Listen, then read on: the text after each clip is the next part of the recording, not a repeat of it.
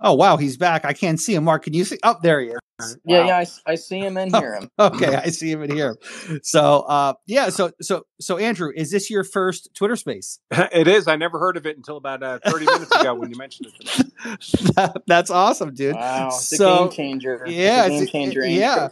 Yeah, because I was watching your blog, and guys, I put his website up. If you haven't gone to it, definitely check it out.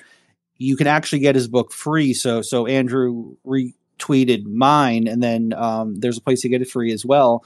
And I was looking, I was watching your blog, and then you're talking about your Facebook stuff and about joining. Which, if you guys haven't gone to his website, definitely check it out. I'll put it up in the nest here in a second.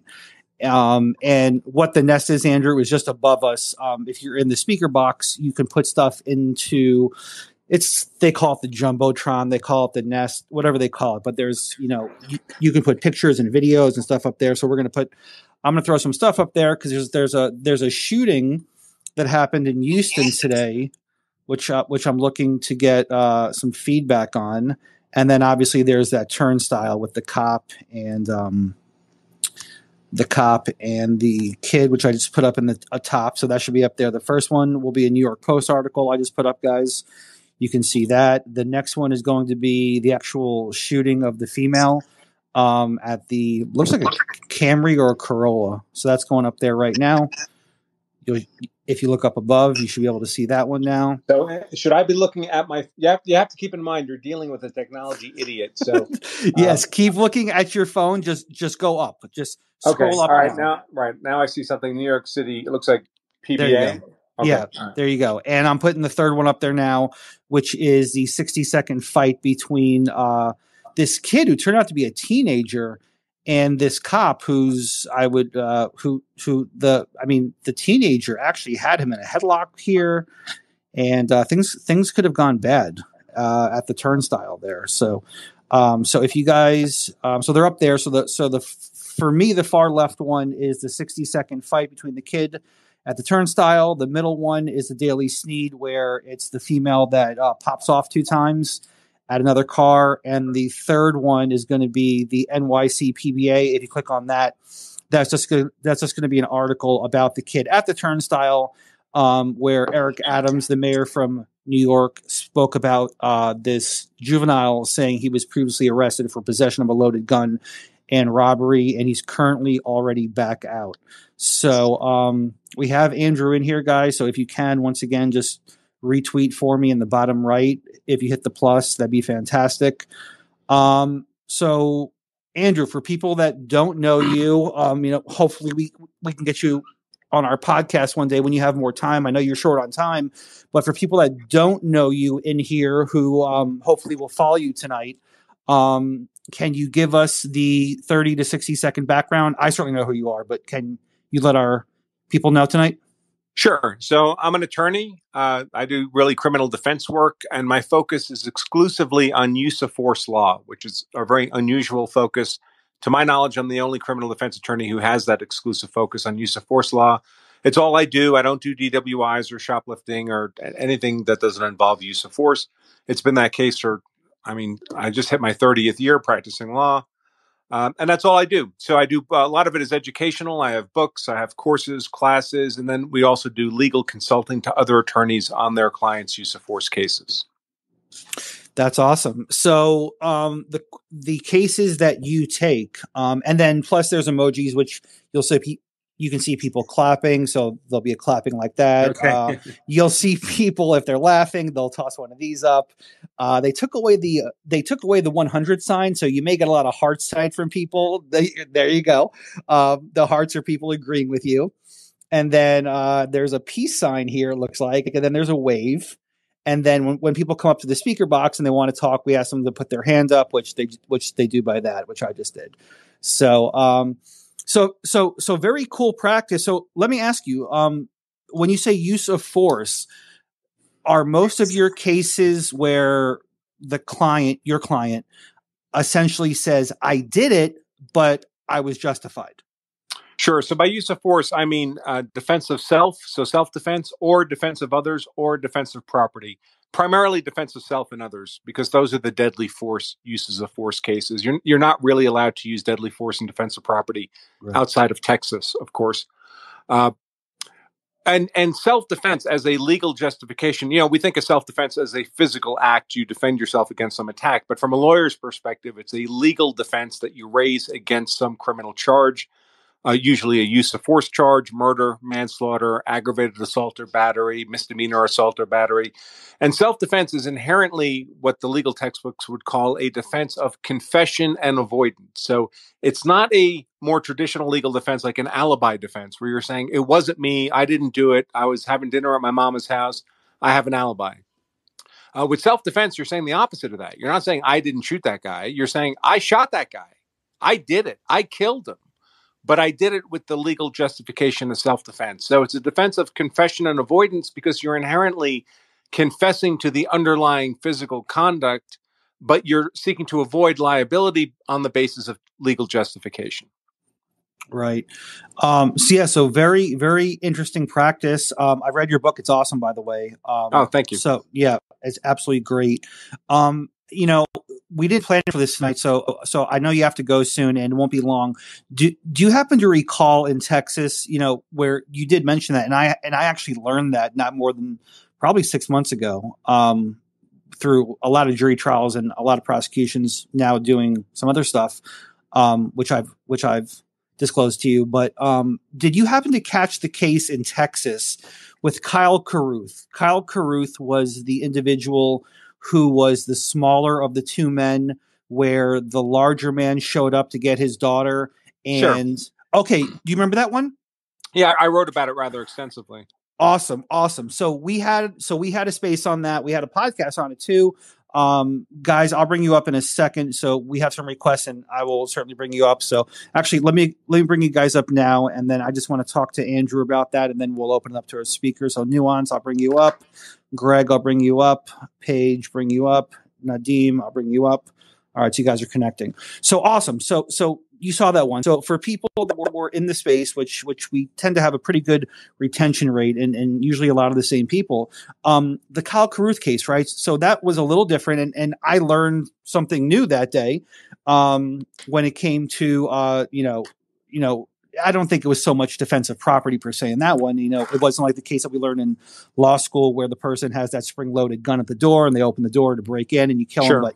But, so Kyle Carruth was the one where he was the smaller of the two men. And, from the video that's being taken from whoever is in the truck, you can see Kyle arguing with the larger man who's there to get his I believe, daughter. I'm sorry, his son. Okay. And the deceased, he's arguing with his ex-wife, and then Kyle, rather quickly, has a conversation. They escalate, and then Kyle goes inside, comes back out. He has what I think turns out to be a pistol inside I think it was pistol caliber carbine. So, was it okay? So, but was it a pistol caliber, just carbine in general, or was his firearm inside of the holder? I forget. I think it was a carbine, but okay. Either way, same caliber. Got it. Thanks, Mark. So right. So then they quickly have the conversation. He goes and gets it. He comes back out. He points it at the ground. There's an argument. The larger man, does not take the hint or does not back away. And he says, "I'll take it." There's some talking about that. And then there's I guess we'll call it a warning shot at the feet. And then the larger man goes to grab the long gun and kind of spins Kyle off of the patio. Kyle is then, I'm guessing, I never really looked into it too much, about 12, 15 feet away, maybe 10 feet away, don't know. He then shoots twice. No one really reacts like the gentleman got shot. Like everyone's just kind of this guy falls. Then the person gets out of the truck. She goes up there, and then apparently they find out at that point that he truly has been shot. He's wounded, whatever happens, because you can hear everyone kind of screaming, and then it cuts out. So that was for everyone who I think mostly everyone here follows us on Spaces in our podcast. What was your take on that? Because we were we were split on whether, because obviously self-defense, and you're more of an expert than I am in this. I was with the state and with DOJ prosecuting, so I didn't do it all the time, but I had self-defense cases. And I look at it as a whole, but then I also look at it as a snapshot in time of when he pulled the trigger, right? So when you saw that, and Kyle Carruth, who weirdly enough was divorced from a judge in Texas, and then they went to the grand jury, who came back with a non-indictment. It was kind of weird a little bit. But what was your take when Kyle fired those shots? Yeah, bad shoot. That's what I thought. That's what I thought. So, and by the way, I know I'm a lifelong member of the gun community. I consider myself a Second Amendment absolutist. I'm a guy who carries a gun for personal protection every day, have my entire adult life. So it's always awkward when I have to give these professional opinions that are unpopular in my own tribe. But unfortunately, a lot of people interpret these cases from an emotional level, what they'd like the law to be, or what they think a moral outcome would be here. And when they do that, they want the shooting to be legally sound, but it's just not. So let me ask you. And I think, and I do think, and what I'm going to do is I am going to go to YouTube real quick while we're talking. So Chad Reed was the larger man. That was his name. He's the deceased. There's a $50 million wrongful death suit against Kyle Carruth. But I'm going to throw up, I'm going to tweet and put up in the nest for you guys to look at a couple clips here. So you guys, if you don't happen to remember it, you'll be able to take a look at it. So what I looked at, Andrew, was, and I think me and Mark went back and forth, because Mark, as soon as he hops in, he can tell you about himself, but he's prior law enforcement. He's currently with the military. And we kind of went back and forth on this. And I think really the whole room that night did a lot of talking about it, at least in our space. And, I came to the conclusion that when he was tossed, when the larger gentleman tossed him 10, 12 feet away, and the larger gentleman, to the best of my knowledge, was never armed. Not only was there an escalation, but when he was 10 to 15 feet away, there was no imminent threat of death or great bodily harm to Kyle to make that shot. Now that's correct. That's the key point. Okay. Now, there were times earlier in that confrontation when I think shooting him would have been lawful, when they were struggling over the gun, for example, or right. apparently struggling over the gun. You can make a sound case for, in that moment of time, there being an imminent deadly force threat. If someone's fighting you for their gun, it's no different than if they were picking a gun up off a table. In fact, it's worse, because they're simultaneously arming themselves and disarming you. But that's not when he fired the fatal shot. When he fired the fatal shot, he was facing a man about 15 feet away who was not apparently advancing on him and who was unarmed. And that is not an imminent deadly force threat. Right. Yeah. So I definitely took, Adam, great to see you. Nuance, great to see you. Let me bring Johnny up. That's where I went on that. If everyone goes up into the nest, if you go to the far left now, if you click on the tweet I just put up there, it's video.search.yahoo. It brings you to the video of the Kyle Carruth shooting that night. So with that case, and Mark, hop in, Mark. Yeah, just real quick. Yeah, so I know that me and you kind of differed on that. Yeah. But go for your side, and then after that, I want to get Andrew's take on the grand jury, because obviously I think because going to the grand jury quite a bit, I know that you can persuade or put on evidence one way or another of the grand jury. Sometimes, quite often, a grand jury is used to indict, right?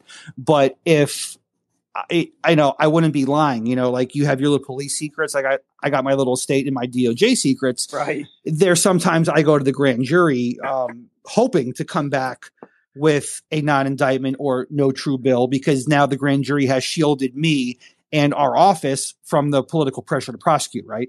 Yeah.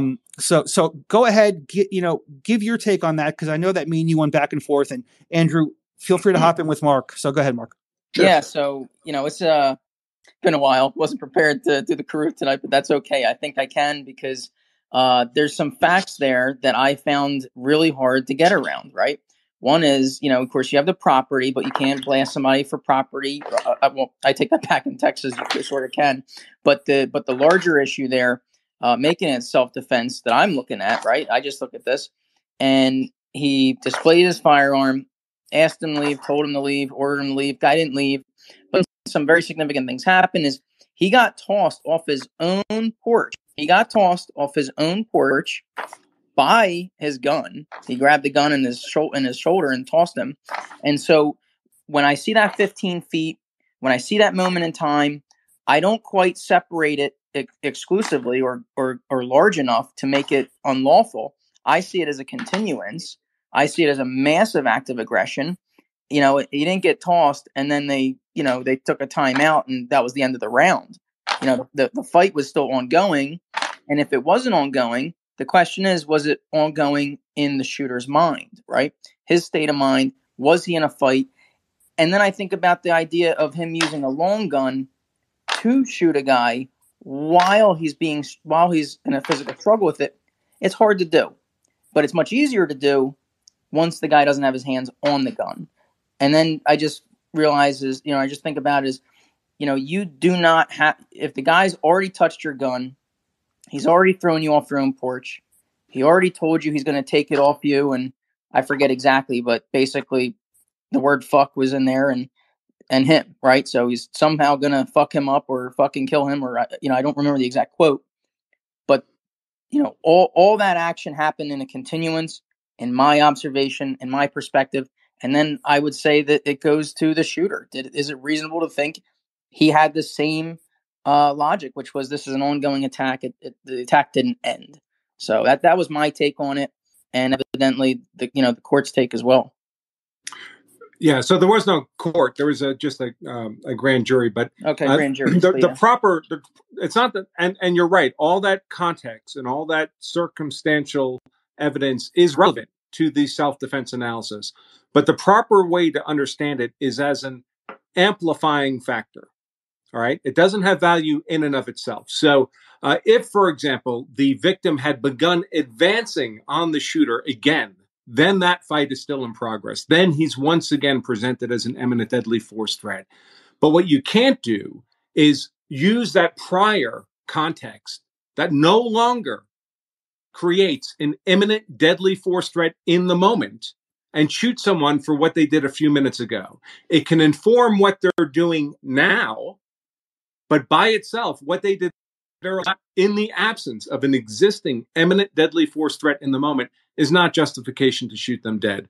If the victim here had begun advancing again on the man with the rifle, I would have said that was a lawful shoot. But as long as he's just standing there, which is all I saw in the video, he's not presenting as an imminent force threat. So you have that amplifying context, but you're multiplying it times 0 because there's nothing happening in the moment that's an imminent deadly force threat.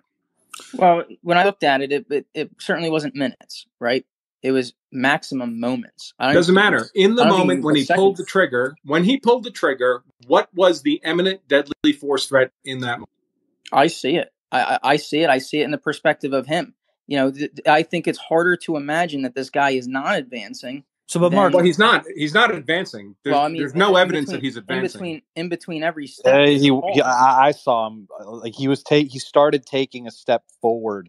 I hear people say that, and I keep asking people to send me the video evidence of that, and nobody ever has. But if you can provide that to me, it'll change my mind. It's right when he shot the guy. You see him shifting his weight to start taking a step. I just don't see that. I have to be honest with you. Is there a weight shift of some kind? Maybe. I don't see a step forward. Yeah, there's 2 videos, guys, if you want to look at it. For those in the space tonight, there's an MSN one, which I just put up again, which will bring you to an article, which has the clip. And then there's the one, which is the video of, which is also a video on Yahoo, which I think brings you to YouTube. But in any case, from my perspective, it doesn't matter because I'm not personally invested in the conclusion here. So my point is there needs to be some evidence in the moment that he's presenting as an imminent deadly force threat. If that evidence exists, well, then he's presenting as an imminent deadly force threat and the shoot's lawful. If the evidence doesn't exist, he's not. I don't care which of those outcomes is true. It doesn't matter to me. I just follow the evidence. So if you folks feel that you have evidence that he was advancing in the moment he was shot, I would call that a good shoot. But I've not seen that evidence. I think the evidence, you've seen it, I've seen it. We know exactly, we're looking at the same thing. I think we're now down to individual interpretation, because I interpret it as a continuous. I interpret it as there's nothing other than a threat, nothing other than advancement. So Mark, okay, so let me ask you this though, because this is us going back to the same thing we did last time, which I don't want to spend too much time on this. I want other ones too. Yeah, I got the other ones that I want to go through with Andrew, but I'll definitely go to the hands that are up on this, because we did speak about Kyle Kruth. So I kind of said when he tossed him 10, 12, or 15 feet, at that moment in time, whether he was taking a step or not, we played it over and over and over or not. And, we don't know what we do know is that when his body fell, it fell onto the porch, onto the patio area, but one of his feet were off. So we don't know if that's how he fell, or if he was taking a step off and then got shot and fell, because obviously he fell kind of down or backwards. But I guess my point is, though, or I guess my question is, and then we'll just kind of move on from here to the hands just real quick, because I know that Andrew has to go soon, is at that moment when he's 15 feet away, 12 feet away, and the bigger man just swung him away. At that moment of time, what is the imminent, lawful, great bodily harm that is going to happen to Kyle Carruth at that moment in time? Not in 3 to 4 seconds when the man charges at him, if he charges at him, because then, as Andrew said, that would be a good shot. At that moment of time when he decided to shoot, when the guy was still either 1 foot on the porch, 2 feet on the porch, what was Kyle's imminent bodily harm to himself or others, which would be the female to his right, at that time when he shot? Yeah, well, I think first thing is, it wasn't, even at 15 feet, that's not 3 or 4 seconds. That's that's 0 to 1.5 at best, even slow. So so 1 second. But again, but at that moment in time. So I'm saying when he pulls the trigger. So this, if we want to break it down to the moments to that level, then you could say in between every round fired, there was no threat, right? Oh, he didn't pump the shotgun. He was only pumping the shotgun. Oh, he was only resetting the trigger. Well, the guy's attack was continuous in my view. Right, but his shots were back to back when boom boom. No, that's okay. Could have been boom boom boom, but he only boom boomed, and so when I look at that moment, I really see it as a continuous flow. It's strung together. Okay. If he got tossed, okay, which didn't happen, what I'm about to describe. If he got tossed, and that moment was a 5, 6, 3 second pause. Think about it now, motherfucker. Did you like that? I don't know. I'm making up, because that's what I'd have to do to make that moment separate from the in my view, continuous action, which was stepping up and throwing him off the porch. I got what you're saying. You're saying that there's no breaking causation. I got it. Yes. So what if the two men are separated by 15 feet and the victim is not advancing? Let's presume hypothetically. I know you feel you have video that shows he is advancing, but he's literally just standing there on the porch. The shooter can shoot him dead? State of mind is very important, and I know you know this, right? So, if whose state of mind are we talking about? The shooters. He has to have a reasonable perception of an imminent deadly force threat in the moment. I can't imagine he doesn't. The guy's already said he's going to do this. He's already advanced. The victim's standing still 15 feet away. He's unarmed. You're holding a rifle. You can just shoot him dead? Well, let's say he's standing still holding a hand grenade. But he's not holding anything. In this scenario, he's not holding anything. He's unarmed. He has no weapon. But the question is he holding still? How long does still have to be? Well, I'm proposing a hypothetical for discussion purposes. I'm not trying to change the facts of reality. I'm saying hypothetically, if the man is simply standing still, unarmed on the porch, not advancing, would that be a lawful shoot with a rifle from 15 feet away? Depends on how long. In this case, well, that's exactly what happened here. It's exactly what happened. So, if he's not advancing, he's not an imminent deadly force threat to anybody. Right. So, Mark, the question is, which I think you get, I just don't know because we have these all the time. Let's say okay, so to even make it more blunt, and then I'll just go to the hands real quick because I know that Andrew doesn't have much time. Let's say there's a 2-second pause, just this really awkward 2 seconds, and nobody moves, and then he shoots twice. Does that change it for you? 2 seconds is pretty long. Okay, what about 1 second? There's a 1 second pause, and then he shoots twice. No one has moved. Is that a good shot? You got to look at the state of mind. Okay. Well, I'm serious. Okay, but it's like Andrew just said. What would a reasonable, prudent, ordinary person do under those circumstances? So which is also not particularly easy to answer. But yeah. Well, but that's what the jury instructions say. So you got to go with what the jury instructions say. So if I were a juror in there, I look at Mm-hmm. I've looked at that video many, many, many times, and if I were to time it, okay, I'm not the best estimator of time. I'm better at distance. But if I estimated a time, the numeric value is not as important to me. Okay, just give me a good shoot, bad shoot. Well, I think this is a good shoot, so I'll start there. Okay. Bad shoot in my mind would be when the subject's actions, okay, or when I say subject, I'm talking the dead guy, right? Yep. When because in my eyes, he's the aggressor. He just had a bad day. He just lost, right? So I look at his actions. If his actions at some point he had a change of heart and a change of action, and at the same time the shooter recognizes that, then you have a homicide. Then you have a murder versus justifiable homicide. You're throwing a lot of what ifs into people's heads there. Well, state of mind is very important here. Well, right, but okay. So let me go to Andrew. Andrew, when you talk about self-defense, when you put it on for your clients, can you talk to us real quick, and then I'll go to nuance on the hands. Can you talk to us about reasonable, prudent person versus and with also as well the state of mind of your client?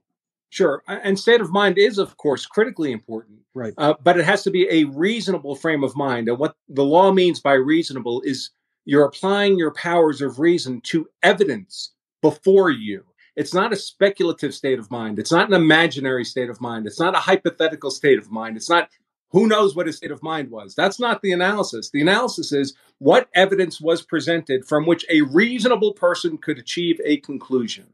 And in this situation, the question would be, what was that victim doing in the moment that a reasonable person would interpret as an imminent deadly force threat in the moment? If the victim was advancing on the guy with the gun, I think a reasonable person could conclude, given the context, he's continuing that fight. If he's standing still and not advancing, I see zero imminent deadly force threat. And I don't know which is true because you guys apparently have seen video I haven't seen. I'm open to either interpretation. But to me, that's the key question. It's tough. I mean, we looked at it over and over again from both. So there's someone filming inside the house and there's someone filming in the truck. And we tried over and over and over, and we played it in slow-mo. We do really want the mother's footage, which we don't have. Right. So it's also tough. So I guess last question, then I'll go to nuance. What's your take on the grand jury in Texas, which simply said that there was nothing to indict on? Obviously, me and you, or when I saw it prior, and then us speaking today, we both believe that there should have been an indictment. But do you think this is one of those where they saw anything and everything in the grand jury? Well, I don't know that there should have been an indictment. That's not. I'm not saying that. Okay. I think we need to separate these into two different levels. So, sure. On one level, you have the legal merit of the argument. What does the black letter of the law allow, I should say. Sure. What could happen? What's the worst case legal scenario for this defendant if he's charged? What legal argument can the prosecution make? Does the prosecution, if he wants to, does a grand jury, if it wants to, have sufficient evidence and legal merit to return an indictment to achieve a conviction in a criminal trial? A lot of times, the grand jury or the prosecutor could have that, but they choose to use their discretion not to use it. The grand jury chooses not to indict. The prosecutor chooses not to charge and bring someone to trial. That happens all the time. That does not mean there was not legal merit. That's a different question. That just means, the law is not just it's not a computer where you crank Right. the handle and some machine decides what the legal fate is. It's an institution run by human beings. So there's a lot of human decision making and discretion that's applied. I think it was not unreasonable for the grand jury here to choose not to return an indictment. This is their community. Maybe this is the outcome that they want. I don't hold that against them by any means, regardless of what the legal merit. That's their role in the system. But that's a separate question from whether or not they could have returned an indictment if they wanted to. They had the merit for that. Okay, so that was going to be my question. So they had the merit, because I've done more grand juries than I can count, and depending on what we show or who we present, usually it's just an agent or an officer, and maybe a video or whatever. Right. So really, it's a very extremely prejudiced format, exactly, right? exactly. Because they really only hear. I mean, I'm generalizing, but for the most part, they hear the worst of one only side. Hears one side of the argument. Yes, and anytime you hear one side of the argument, it sounds pretty compelling. Correct. They hear the worst of one side, unless we're using the grand jury for a shield. So my question in this case is, we don't know. I wasn't there. No one was there. Do you believe that they were given, or if you had to speculate, which this will just be a toss up real quick and then we'll move on. Do you believe they were shown every and all angle to it, or do you think they were shown what the prosecution wanted to show them? Because again, I've done hundreds of them. There are times we only show certain things.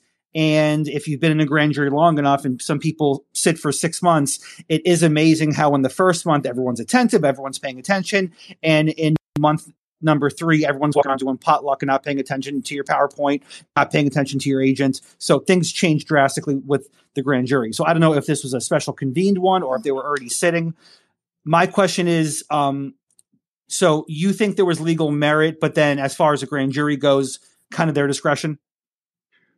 Yes. So, I mean, if the grand jury had wanted to, if the grand jury had returned an indictment, is there any way in which that indictment would have been perceived as sufficiently defective not to go to trial? I don't think so. Would it have been considered completely irrational and prejudiced? No. So they had enough if they wanted to. Yeah. I got you. But what I always tell my clients is, listen, you can't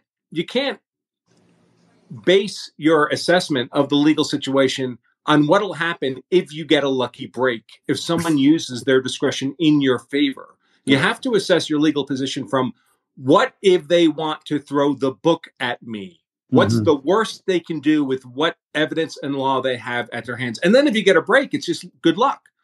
But see, it's very dangerous, because many people learn their use of force law, their self-defense law, from these anecdotal cases. And they hear that someone didn't get indicted, or someone didn't get prosecuted, or someone didn't get convicted. And they conclude from that what the person did must therefore have been lawful.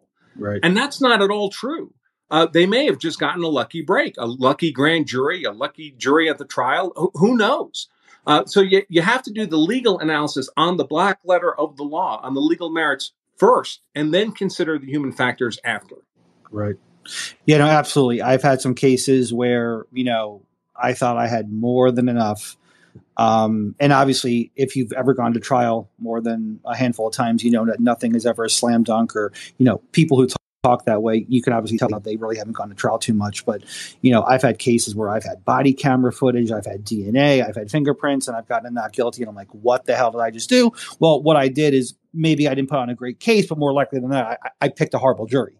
And then there's other cases where I've had a home invasion. They were masked up, but, the person who I put on, him and his wife, they're both convicted felons, but they say that they know the person's build and the voice, and the jury comes back and convicts the guy, right? So, listen, juries are dangerous and unpredictable creatures. Yeah, and we all use this phrase, we've all heard this phrase, jury selection. And folks, there couldn't be a bigger lie in the criminal justice system. Right. If I got to select my client's jury, I would never lose a case. Right. We don't select juries. We have a modest ability to deselect individual jurors, but we're largely stuck with whatever the jury pool gives us. Yeah. No, you are absolutely right. It's who can I strike for cause, and then who do I have to get off my panel, and then when all of that's done and all your peremptories are done, it's who do we have left? Yeah, and when you And strike somebody, you have no idea if the next person in line is going to be even worse. right. So sometimes, there have been times, actually more times than not, probably, where I haven't used all of them because I don't want to get to maybe the third row where I have 2 to 3 guys that I really don't want. So, to avoid them, I don't strike the second row. So I keep juror 2-4 instead of going to juror 3-1 or 2-7 because I really fucking hate that dude. So I definitely don't want him. People not in the profession don't know this because they'd probably be horrified. But there's a lot of noise in the system, folks, and juries are a big part of it. And I tell every case I work on, I tell the client, look, some cases they're usually normal law-abiding people who went to the gun because they got scared, find themselves charged, usually with a very serious felony, or they wouldn't be paying me. And I have to tell them, if they're offered a plea, they don't want to take a plea because in their mind, they can't believe they're getting prosecuted for self-defense in their mind. Right. And so they don't want to even consider a plea. But I have to tell them, listen, if I put you in front of a jury, you could be the most innocent client I've ever worked with. There's a 10% chance you get convicted if I put you in front of a jury. That's just the noise in the system. Right. And now where you practice is Colorado. Is that correct? Well, my legal practice is largely a legal consultancy. So my clients are actually all other lawyers who are lead counsel on their cases. So I work on cases all over the country. In fact, I'm not a member of the bar of Colorado. I just moved here a few years ago. I'm still a member of the bar in Massachusetts. Oh, awesome. Okay. Yeah. Down in, obviously down in Florida, which I'm sure you've had some, down here we have the 10-20 life, right? So, 10 if you hold it during a felony, we have the 20 if you discharge, and then we have obviously the 25 to life if you actually hit the person. Yeah. So, once that plays. All right. So we do have Andrew here. It's great to have him tonight. I know he has to go soon, so let me bounce to the hands. And then we'll go from there. Nuance, you've been super patient. Thanks, brother. Great to see you tonight, bud. Likewise. Andrew, I'm a fan of your stuff. Been watching for a while. I actually used your code, I believe, for CCW Safe. So I'm a member. Thank you. Member of CCW Safe as well as another organization that does similar stuff. But I do remember when the Kyle Kareth case happened, I was disagreeing with you. I politely wrote something in the comments and you kind of got angry at me. It's all right. It could be. It's the internet. Yeah, but I guess your handle is Nuance, but Nuance is actually quite difficult on the internet. Yeah, so I think we also have to remember in Texas, it's not just like lethal, deadly force being used. It's not only justified in the case of life and great bodily injury. It can also be used for like you've talked about property. There's a bunch of other exceptions like sure, but which of those were present at the moment the shots were fired? So I'm trying to, I think, because you're quite right. I mean, defense of dwelling, defense of personal property, aggravated kidnapping, murder, sexual assault, aggravated sexual assault. Yeah, robbery, right. Sure. If any of those were in imminent progress at the moment, I would say the shooting was good, but I don't see those. Sure. I've seen other independent program attorneys, I think, make the case that one of the actions of, him grabbing the gun and then, assaulting and removing him from his property, the curtilage, I know that's usually in like a Fourth Amendment context, but I think there was something that it could have constituted that, like in what he did. But I do agree that the timing matters when he's removed. Like obviously the gun grabbing and everything happened. He was removed, and it's a very short blip of time.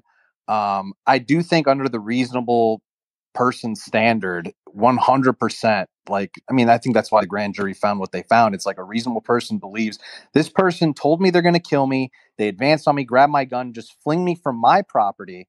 And I also saw the shifting of the weight as well when I watched the video. I think it's completely reasonable, especially, cops. It's like, what's when someone's 15 feet away from you, what, imminent deadly force do they pose to you? It's like, well, cops are taught the 21-foot rule all the time when a suspect has a knife. I mean, right. 15 feet is really not that far whatsoever. No, right. That's right. Someone advancing with a weapon can close that 21 feet in a second and a half as a tool or drill paradigm. But there is no weapon here. And there is, again, I'm assuming no advancement. I've already said several times, if you have evidence of advancement, that's fine. That would change my analysis. I just didn't see that. Yeah, I mean, I think if he stood still and raised his hands and said something like "I surrender," or just even raised his hands, that'd be a bit different than, the shifting of the weight that I saw. But also, I do think if actually, I would suggest a raising of the hands would be aggravating in favor of the shooter. Okay, I mean, if it was like in a surrender pose, I would say it would. But I do think if this happened in another state, I absolutely think, for example, duty to retreat, the initial, bringing out of the gun in Texas, that would be totally fine because that's not considered deadly force. What he did initially with presenting the gun and bringing it out, which in other states that would not be the case. So right. So imagine if we had the same law, but we imported a Massachusetts jury to the grand jury. Do you think we'd have the same outcome? That's why I say we need to separate the legal merit from the human factor. Those are two different levels of analysis. I don't even know if it's the jury necessarily. I think it's, the prosecutor, like they can kind of decide what to show and how to, present it. Right. So let's pretend that the grand jury was presented with just the evidence we saw. I don't know. I mean, a grand jury can indict a ham sandwich, but I mean, I don't know. That's definitely the truth nuance. I've seen some crazy indictments on some other people, but yeah, no, that's a good question. What do you think, nuance? What do you think if a DC grand jury was brought in? Do you think it changes? Well, DC in particular, DC. I know. That's tough, right? I think DC, and just pretend the black letter of the law was the same. So we have the same law to apply. We just have different people applying the law. Because I can imagine a Texas grand jury saying, "I don't give a damn what the law is. You throw me off my porch, I'm going to shoot you." Right. Yeah, I mean, listen, that's not based on legal merit. Yeah, Kyle Rittenhouse was totally justified, but I could easily see a grand jury indicting him, and they ultimately brought charges against him and went to trial and everything. But oh, by the way, I want to. You probably don't want to go to this yet, but I mean, Andrew is only here for a limited amount of time. But the case in, I think, Houston, where the chick's shooting at the car, I mean, that's 100% unjustified. It mostly due to the last shot, when, like, you don't even have to know what happened really, but that last shot when that car's super far away, I mean, complete negligence. Yeah, so let me just so guys, what Nuance is talking about, it's up in the nest. If you go to the Daily Sneed, that one up there, if you click on that one, it says Daily Sneed, handle is Trooper. If you click on that, you'll see a road rage incident where a female pulls out a firearm, shoots at a car trying to get away, probably 2 feet away. Then the car goes forward, I'd say about 50 feet, 25 feet. It's tough to tell. Makes a hard right turn. And then she just literally brings up the gun with one hand and shoots. And there's a dealership behind the car. Absolutely crazy. So, yeah, Nuance, go ahead and go to that. And we can ask questions on both on that. So do you have any background on that for us? Or is it just what we saw in the video, which is all I saw was literally a 15-second clip of they're already out of the truck.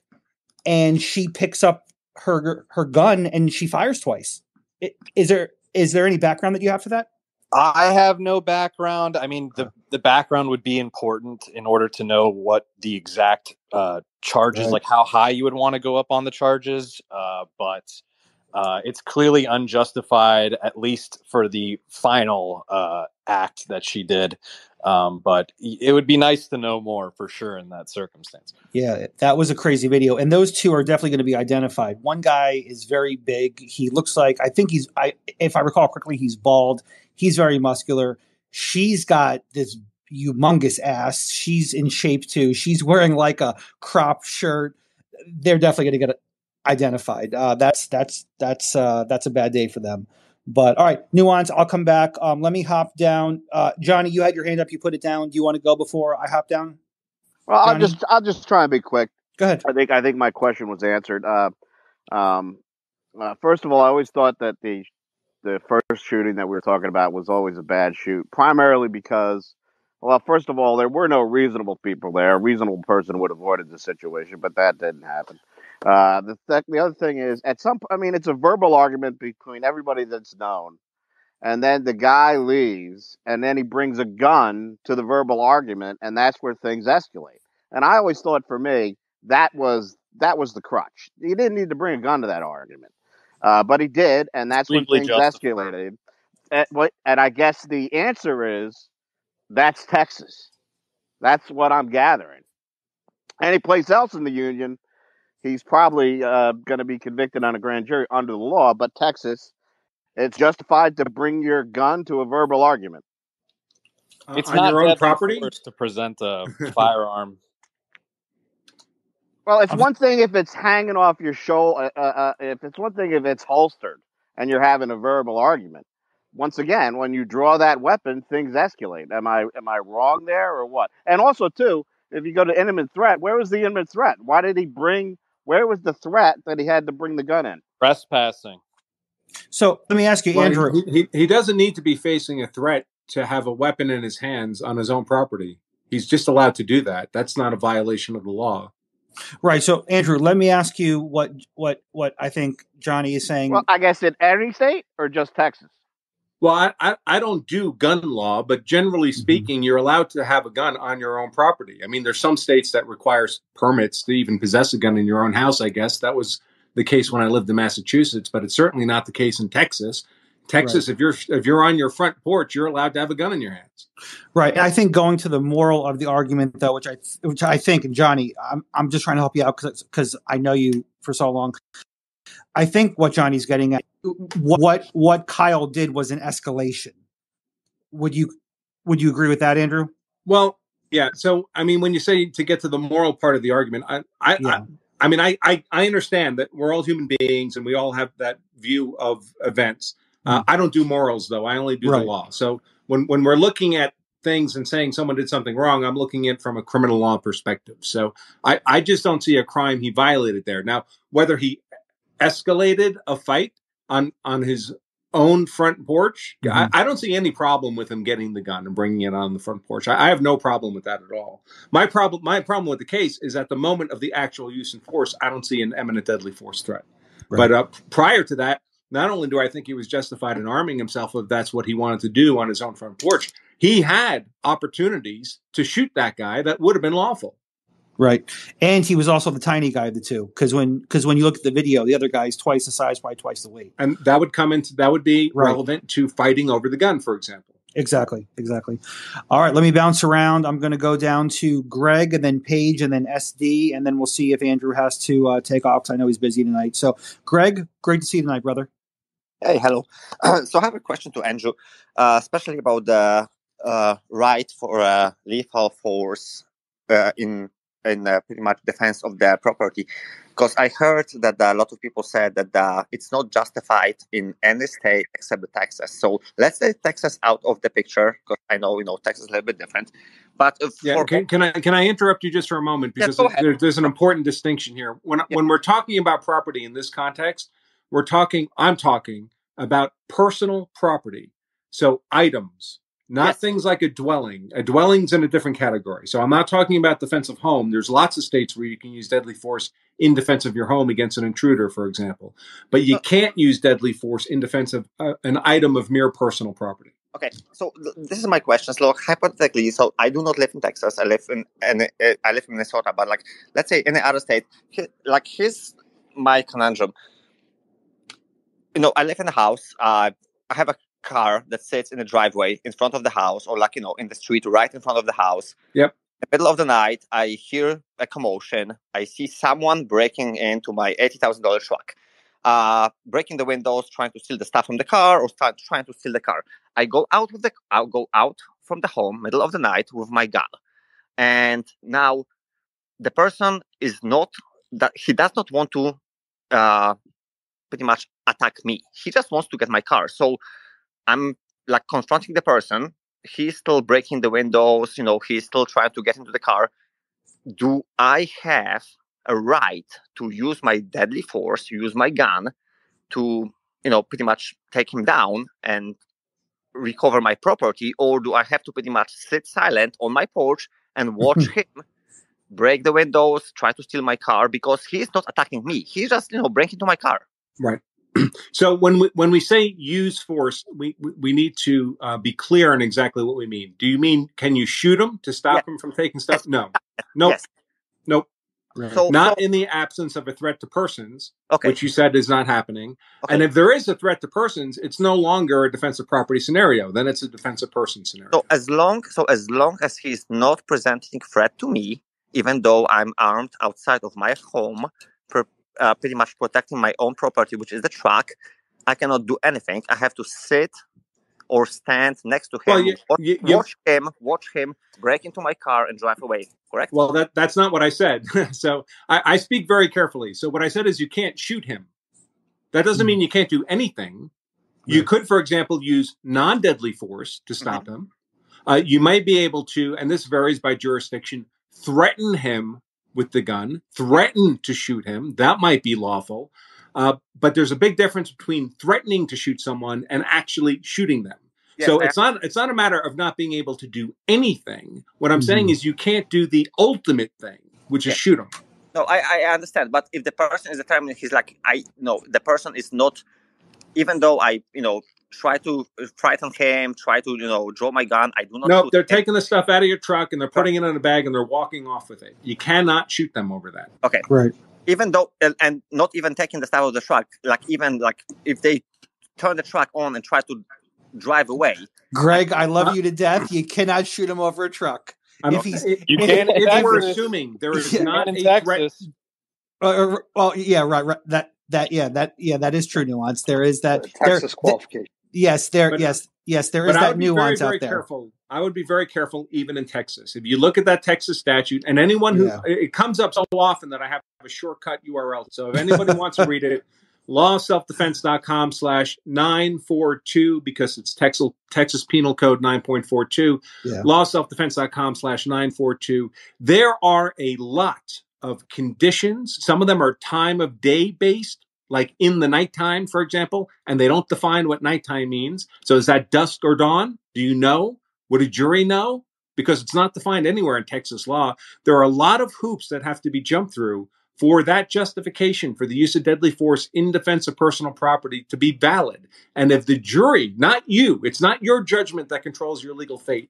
If the jury decides you failed to jump through one of those hoops, your justification fails. And now you're just the guy who murdered somebody. Right. Oh, I agree. Listen, if someone's stealing a lawn gnome and it's like 6:50 p.m., don't risk it. Don't risk it. Right. Look, I mean, hearing all this stuff, that the criminals have much more power than the law-abiding citizens trying to protect their property. Well, Greg, I mean, there's a lot of stuff you can do, such as which, I'm just thinking on the fly here, right? But, again, in some areas you can threaten to shoot. There are things I'm just thinking out loud, right? If you approach him and then he comes at you, he may be armed, he may not be armed, he may have something in his hands, then possibly shooting is justified. It's no longer a defensive property scenario. That is a defensive person scenario. Exactly. So now it's changed. So Greg, I get what you're saying, but I highly doubt if you come out there with a gun, he's most likely either going to come at you, or she is going to come at you, or they're going to run away. They're not just going to stand there while you stand there and watch them, especially when you're on the phone with 911 or if you're videoing them. So, and as Andrew just said, if they come out of your window and see you, and 90% chance they're going to run away. If that 10% happens that they're going to run at you, especially if they have something in their hands and it's dark and you can't see, and you are on your own property right by your house, at that point, it is, in my opinion, and I'll go to Andrew real quick. In my opinion, now we're talking about self-defense of yourself. And I think that's an okay shot while someone is robbing you. You confront them and they run at you. Obviously, a lot of hypotheticals, a lot of stuff, what if, but that's listen, we have to be realistic about this stuff. And anytime you go hands-on in a confrontation, you go to a fight. First of all, if you go to the fight, it doesn't look like self-defense to anybody. Right. If the fight comes to you, that's a completely different scenario. But anytime you get engaged in a physical confrontation with someone, you've just incurred two risks you were not incurring a moment before. One of them is the risk of dying in that fight.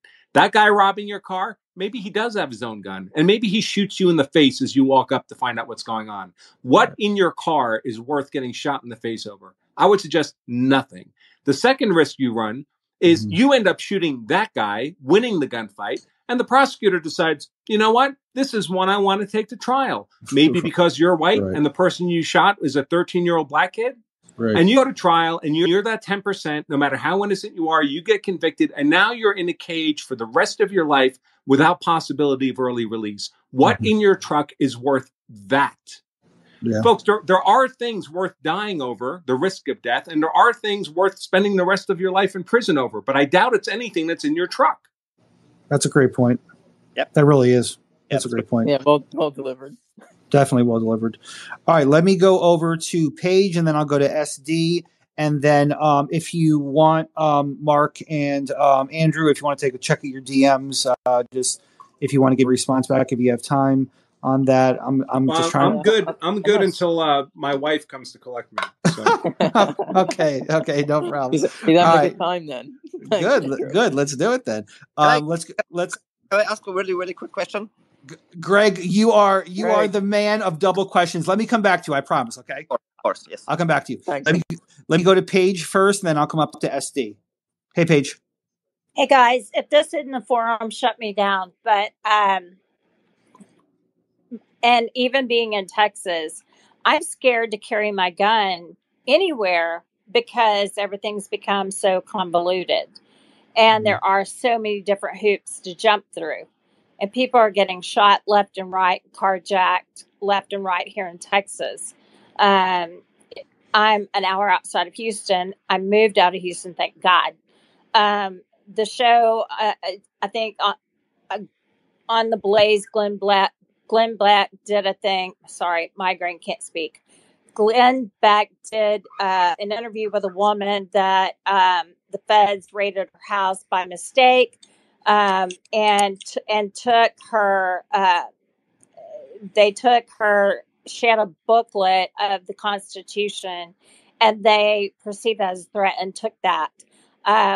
With people coming and knocking on your door to see how many guns you have, these are terrifying things. And if this isn't the right place to ask that question, again, I live in Texas, and I have my guns, but I'm scared to even take it outside the house with me because I don't want to end up in prison for the rest of my life. Sure. So let me go to Andrew, and then I'll go to Adam. And so I think Adam and Nuance want to respond to that. But let me go to Andrew first and try to make that a concise question, which, Andrew, I don't know if this is an area that you want to speak to, but I guess what I'm hearing is that, is it, given the risks associated with it for some people, not others, right? Is it worth carrying a firearm even if you have to use it? Well, I think it's a very personal decision. I mean, the risks you incurring it improperly, if you don't know where the actual legal boundaries are tremendous. Right. And most of the cases I work on are normal, law-abiding people, never been in trouble with the law a day in their lives, have a concealed carry permit, had their gun on them, got scared, pulled their gun, didn't fire a shot, didn't hurt anybody, and are looking at 20 years in prison on a charge of aggravated assault with a firearm. Yeah. Because they think if you put them on a lie detector machine and ask them, were you acting in self-defense? They'd say yes and pass. In their heads, they really genuinely have a good faith belief they were acting in lawful self-defense. They just didn't know where the legal boundaries actually were. So yes, if you're going to be carrying a gun and you don't know where those legal boundaries are, that is fraught with peril. That said, I'm a guy who carries a gun. I carry a gun every day. I have my entire adult life. I'm certainly not trying to scare people out of carrying guns. I do it. But if you're going to do it, you'd best do it in an informed way. I don't tell people what to do, but I do try to encourage people to make informed decisions. Got it. Well, I'm 5'6", 120 pounds, single female. Well, I mean, I think depending on your size, your weight, and where you live, those are all things you have to probably take into consideration. And whether or not, you have your own private security, or if you don't, things like that. So, I'm 6'1", 200 pounds and a man, and I carry a gun because I don't want to have to go hands on with someone trying to kill me. Right. Yeah. Yeah, it's definitely a very personal question. Let me pop up to Adam and I'll come to Nuance. Adam, go ahead, buddy. Great, Yeah, great, I just great to see you too. it's great to see you as well, and also to be on stage with the great Andrew Branca. Big fan, a long time, first time, and I just want to I should expand bring on my what. kids in here to hear all this praise. They're not Yes. quite as impressed with their dad. Right. Well, like that's what happens when little kids don't understand that lawyers do big things. Unfortunately, for the rest of us. But jokes aside, I think like just to expand upon that is that a lot of people don't understand the law as it applies to them without necessarily talking just in particular on the firearm situation. And if you can't, you have to like take the time and impetus behind it to actually like educate yourself on it, just to expand on it. And this goes for everything, right? Like there is like a lot of this law is actually written fairly clearly, especially in this great state of Texas. And like you should take it upon yourself to be educated on what you can and cannot do when it comes to your firearm. But I just wanted to talk about the one point about like the feds coming knocking and checking people's firearms. Like for anybody who's ever dealt with federal anything, like 90% of this stuff is an informant tipping off the police, right? And this goes to the same thing with local law enforcement too. Like if you're a regular person, you should not let like a heavy-handed BATFE and New Jersey State Police psyop you into not doing your constitutional duties. Like the number of times that red flag laws aren't even enforced in this country is just is like in of itself kind of flies in the face of it. So carry lawfully. Understand what you can do, understand the capabilities of your weapons platform, and train with it periodically, and you'll probably never have to use it. And that's all I have. Back to you, Crypto. Thanks, Adam. Yeah, that was very interesting. I watched that video where I think it was an agent. An agent came up, and there were two behind him, so that they weren't so close or so encompassing. But it was very interesting how the agent said, well, if you buy 2 or 3 guns at one time, it sets off this alert and it comes to us. And then there was a question, because we were talking about this in a space last week. Someone mentioned that, and I didn't even think about it until the person brought up in the space. I think it was Greg actually who may have brought it up. The agent said, "And weren't you pulled over?" And he named a state like Minnesota or Michigan. Like, weren't you pulled over there with a firearm? And it was like a very weird question. It totally got past me, but it was a very weird question. Right. It's a trap question. So you're talking to a federal law enforcement officer, and if you say something that could be characterized as a lie, you've just committed a felony. Right. So for folks, you have rights. Assert your rights.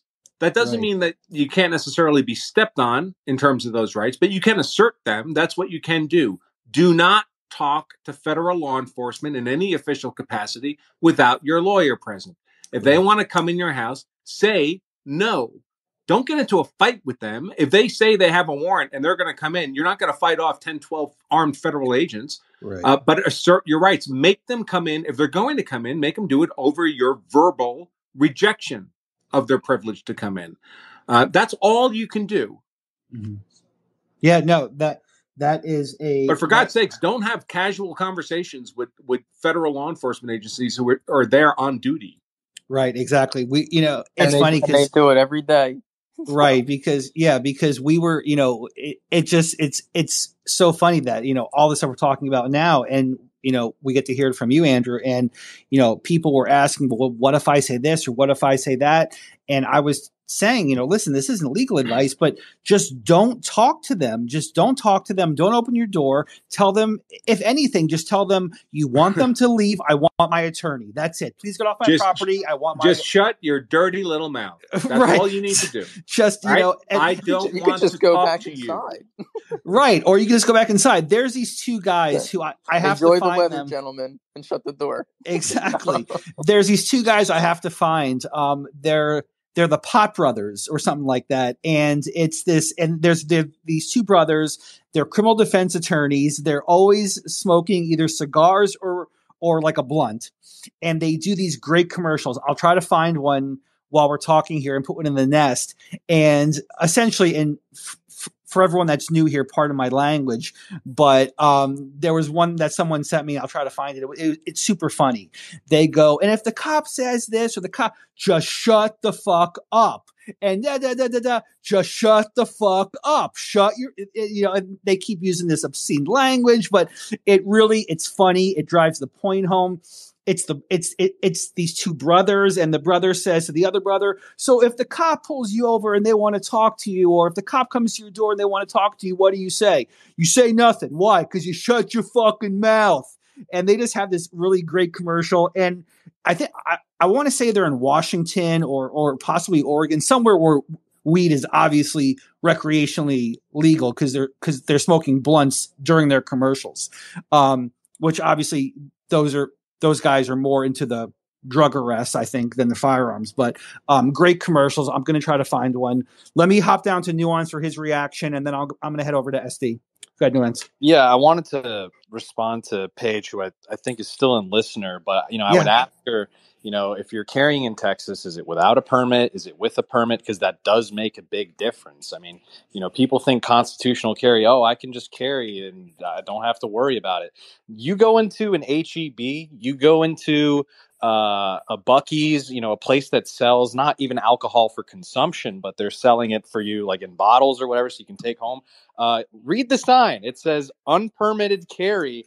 You can get a felony, 10 years in prison, $10,000 fine. That's not something you want to run into. Always recommend getting the permit. Also keep in mind, it doesn't protect you from federal gun-free school zone laws if you don't have the permit. If you do have the permit in your state, at the very least, it protects you against that. So just keep that stuff in mind, read the laws, and sign up for one of these like self-defense services. I know Andrew works with one. You can talk to these lawyers sometimes and get a sense of what you can and can't do. So just real quick before I go back to Paige, things. If you guys go to the top, if you go to the far left, they're called the Pot Brothers at Law. That's their website. So I put up one of their videos where the back brother is smoking a blunt. It's just really funny. But however, if you go to them, they're out in California, actually. So I do apologize. They're in Stanton, California, and they're Pot Brothers at Law. Their actual website is potbrothersatlaw.com. So there is a commercial I threw up there to the far left. So take a look at that. It's definitely funny. Nuance, you were talking about, man, something just ran out of my head. About firearms. It should come back at some point. Paige, go back to you.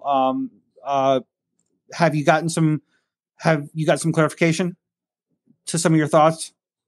Yeah, so I'm a law enforcement kid. Everyone in my family is law enforcement but me. And I conceal carry, and I was taught by a former Green Beret and now a former Harris County Sheriff's Officer who retired when Lena Hidalgo changed the laws. And he said my life wasn't worth dying or going to prison for. And there's a channel on YouTube called Active Self-Protection that he uses in his classes as examples. Okay. Wait, so do you have a permit or not? You carry Okay, so that's good. That helps you out. So before I go to SD, Andrew, let me get your take on this. Some states have it. Florida was unable to pass it again this year. Constitutional carry. What are your thoughts on that versus concealed? Well, again, I should preface by saying my area of legal expertise is use of force law, not gun law. Sure. That said, I consider myself a Second Amendment absolutist, by which I mean it's my opinion, professional and personal, that every single gun law, every one, preemptively applied to law-abiding, mentally sound American citizens is facially unconstitutional. Gotcha. Understood.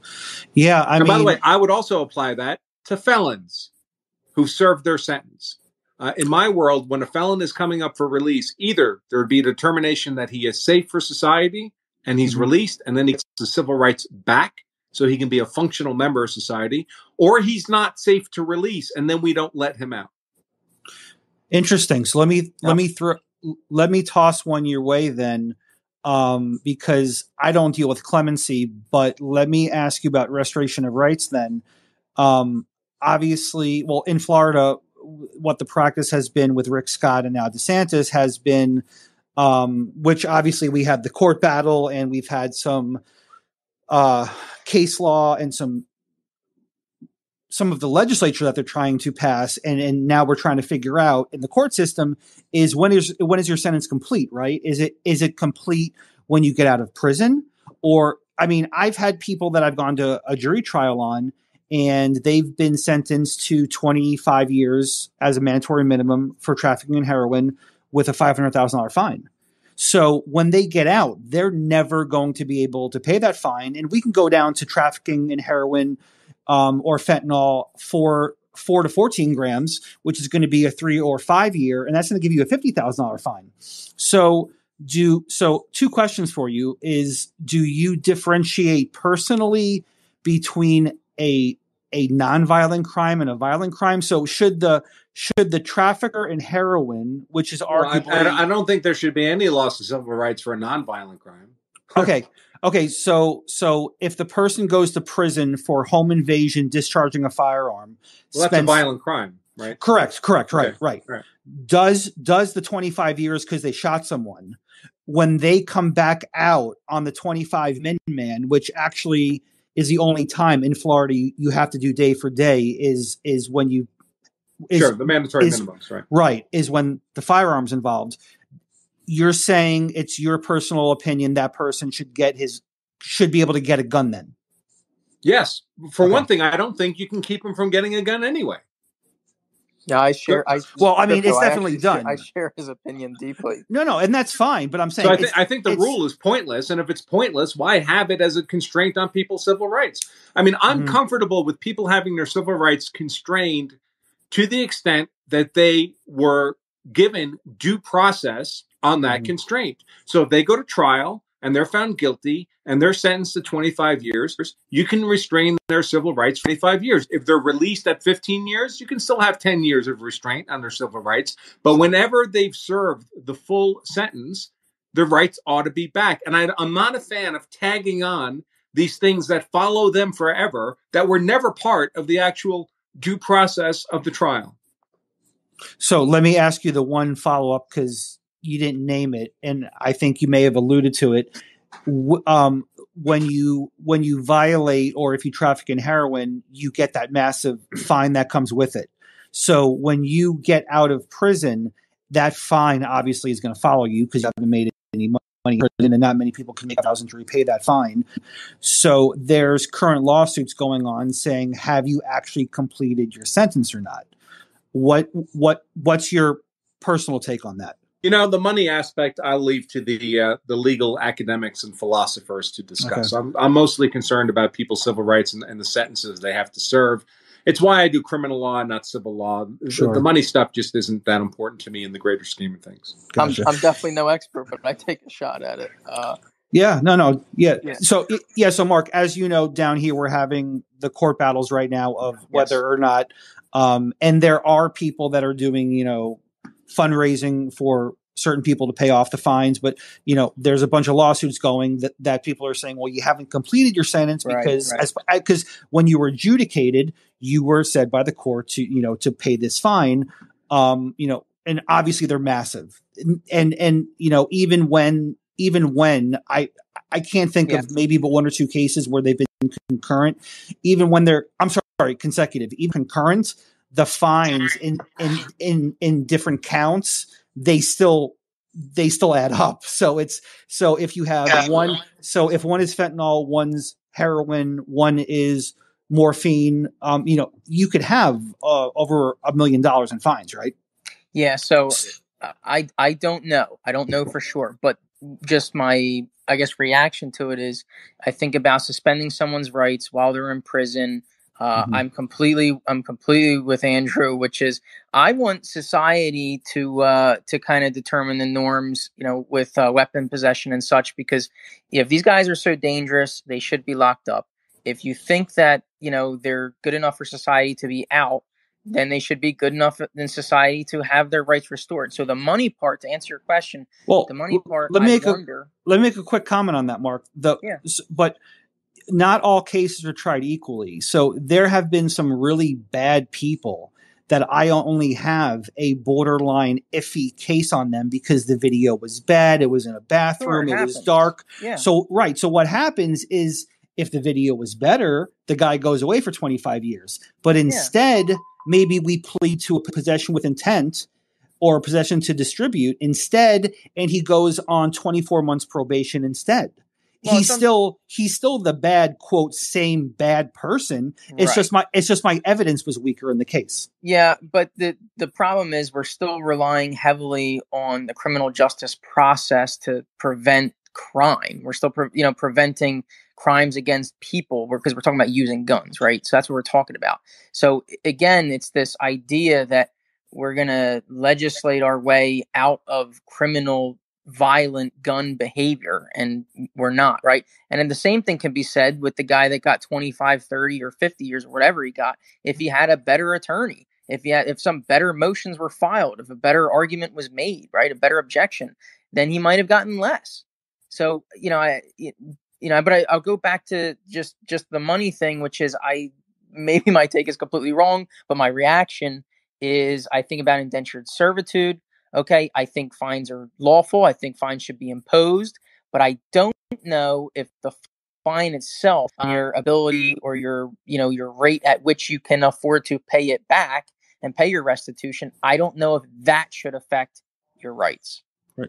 Yeah, no, that's fair. And a lot of times what Rick Scott and DeSantis have been doing in Florida is, you get back pretty much all of your rights, but you do not get back the right to own a firearm, which is what I've seen, at least on my end. Let me bounce a Nuance for a reaction. Then I'm gonna go to Greg. Nuance, go ahead, buddy. Yeah, I mean, the thing I fear the most with the felons losing their gun rights is it could be backdoor gun control for just all law-abiding citizens. So you could have a situation where they're like, well, we'll make a crime that's like super, anyone can do it, but we won't really, it'll almost be like we won't give you the prison time, even though felonies it's like 1 year or whatever. But sometimes it could be a fine. Yeah, they'll just make violence, super domestic violence. Yeah, they'll make it. I mean, yeah, they already do with misdemeanor domestic violence, but they'll keep pushing it, and they'll try to expand it to just law-abiding citizens who get a ticket or something, call that a felony, and say, well, it's a felony, so we're going to take away your gun rights. I don't like that. I think when you... does anyone think there's a reason why Martha Stewart shouldn't be privileged to possess a gun? Yeah, so but she's not. Yes, it's punitive. Yeah. It's not preventative. It's just punitive. Yeah, so I just don't want to give the government more tools. Like, if someone's truly dangerous enough to where they can't own a gun, keep them in prison. Like, just do that. Yeah, but the problem is at some point their sentence is up, right? And I've done enough cases where there's some really bad guys, and Liberty, I'll bring you up right now. There's a lot of bad guys. We've done an operation for 6 or 9 months on a drug trafficking organization. Some flip, some get less time. Some you just don't have the evidence on, but they're violent people. And, maybe you only can get a plea for 24 months. But, one of they're getting the guns anyway. And but there's more of an incentive to you actually like prosecuting them and charging them as much as possible and not being super lenient. There's a reason the word liberty is spelled different than the word safety. Right. The world is dangerous, guys. The world is dangerous. Right, but I guess I could say in the name of safety and or liberty, what we do is we'll often plead the person down to a much lesser charge, whether this is state or federal court, because I've been in both. We'll plead the person down to a much lesser charge with minimal even jail time, just to get that felony adjudication, just to get guns off of him, so he can't walk in and buy them. Laziness, like they do it out of laziness a lot of times. Oh well, no, I'm just saying when I've done it, it's because my case sucks. I think so. Crypto. Are you admitting to prosecuting the man and not necessarily the crime? No, I'm prosecuting the crime, but the evidence I have with it. So this is my bias as a criminal defense attorney, but if your evidence sucks, that sounds like a you problem. That is a civil rights problem. Right. But that is a me problem, but I'm still going to get a felony conviction.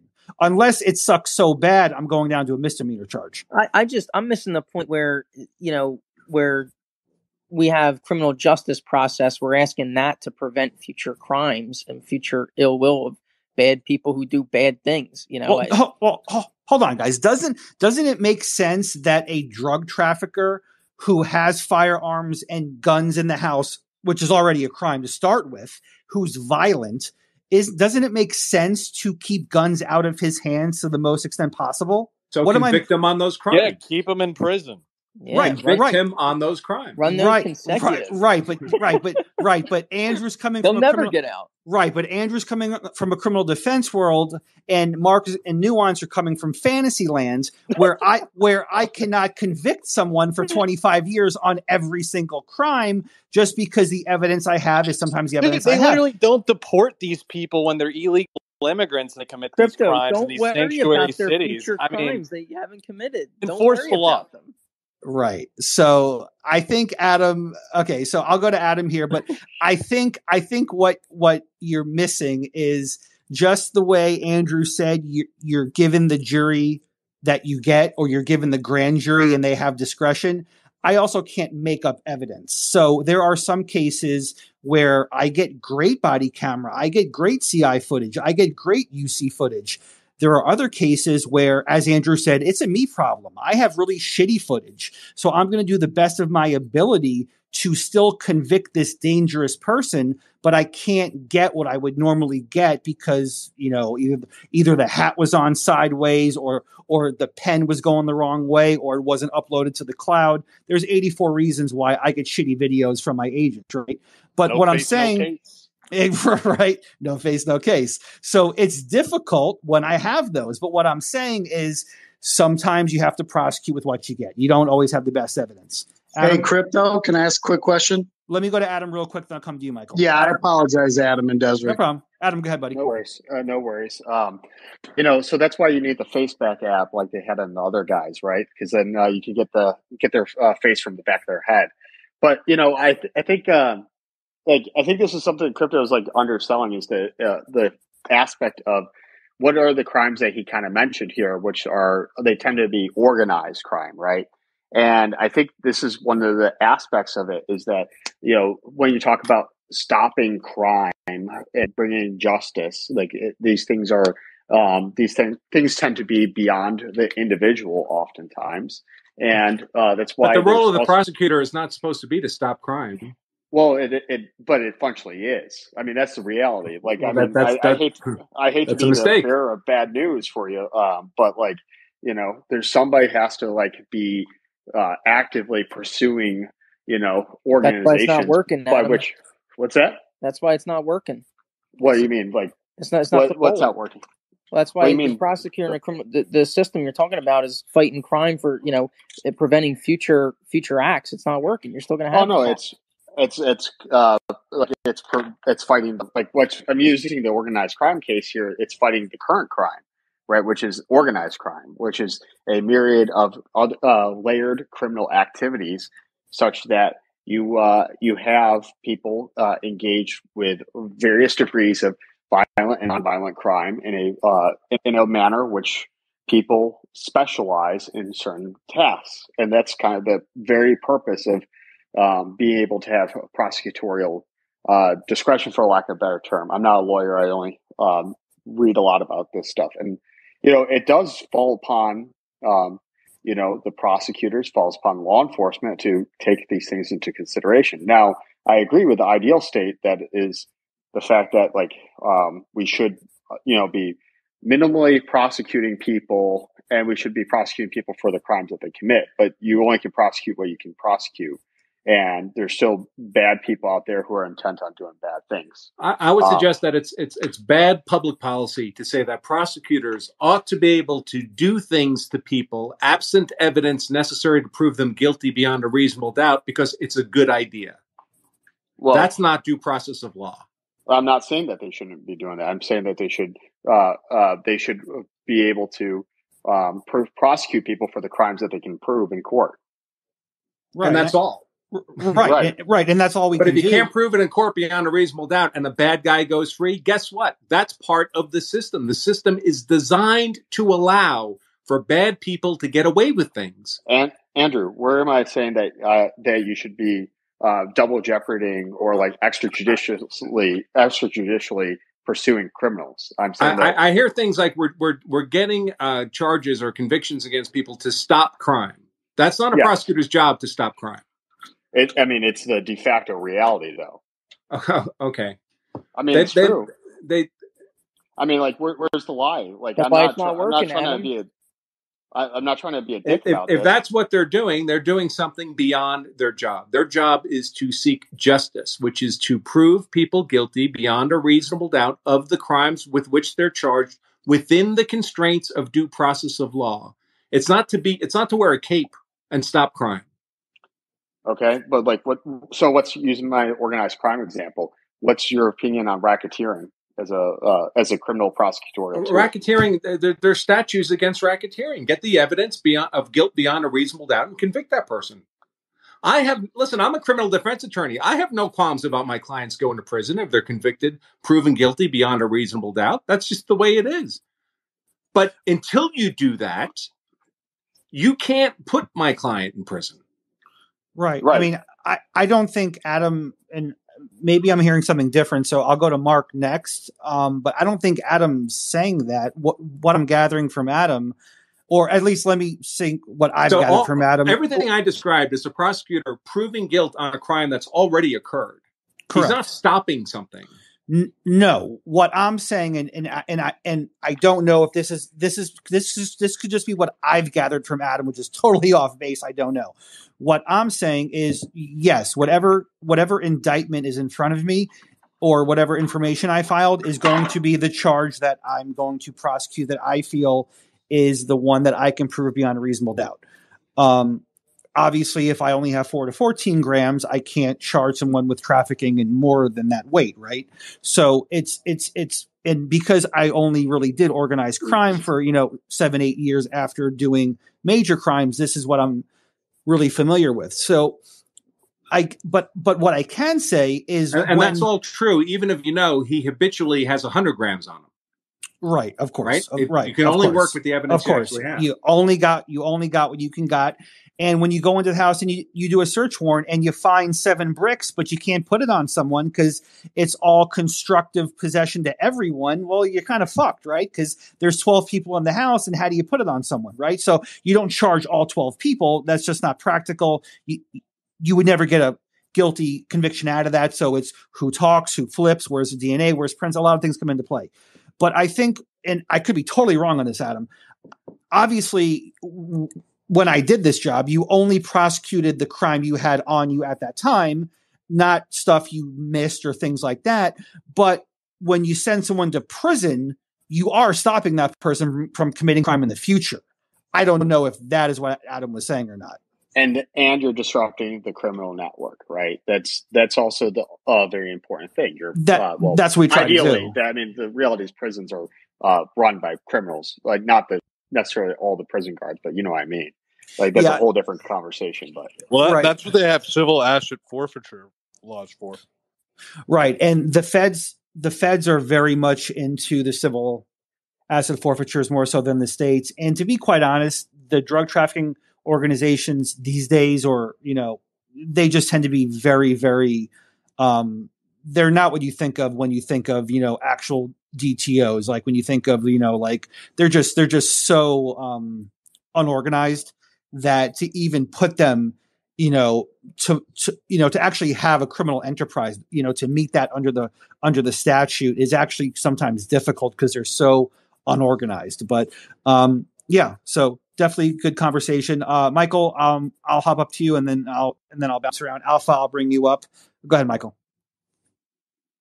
Yeah, I'll try to make it quick. My first question, Crypto, is when you talked about potentially kind of lowering charges or making a deal or whatever, was that sometimes relevant to like what you said earlier about kind of getting a read for the jury? You know what I mean? Like you see the case, you see the jury, whatever, and you may not be able to get them on the higher crime or whatever. So then possibly making a deal that they're going to accept that is acceptable to you? So I don't see a jury. So what happens is most likely Right. what would happen is we do a search warrant, we come out, or we do a couple buys and the videos suck. And at this point, my boss says, hey, listen, let's just indict him. Let's be done with it. And then what I'm saying is the evidence I have is the evidence I have. So, right. So you're my understanding. I mean, I could be wrong. Correct me if I am, but the deals are being made long before juries selected. Oh, some of my deals, if I have a shitty case and I even if I don't want to flip the guy, but if I have a shitty case, meaning the videos are bad, my deal can be done within 30 days of arrest. Right. So by the time a jury selected, that's what you're going with. You're going with whatever you have on the table at that time. Right. So obviously I want to try my good ones, right? I want to try my good ones and hopefully higher charge ones, and my shitty ones, which is, what comes to mind is an agent that kept doing a bunch of Snapchats with this guy buying these fentanyl pills. We were buying a lot of them.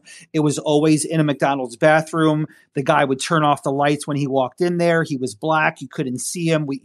So when I got all this, we were just like, listen, cut the cord. It's the fourth time we've done it. He keeps doing it. We're never going to fucking see his face. Just be done and do it.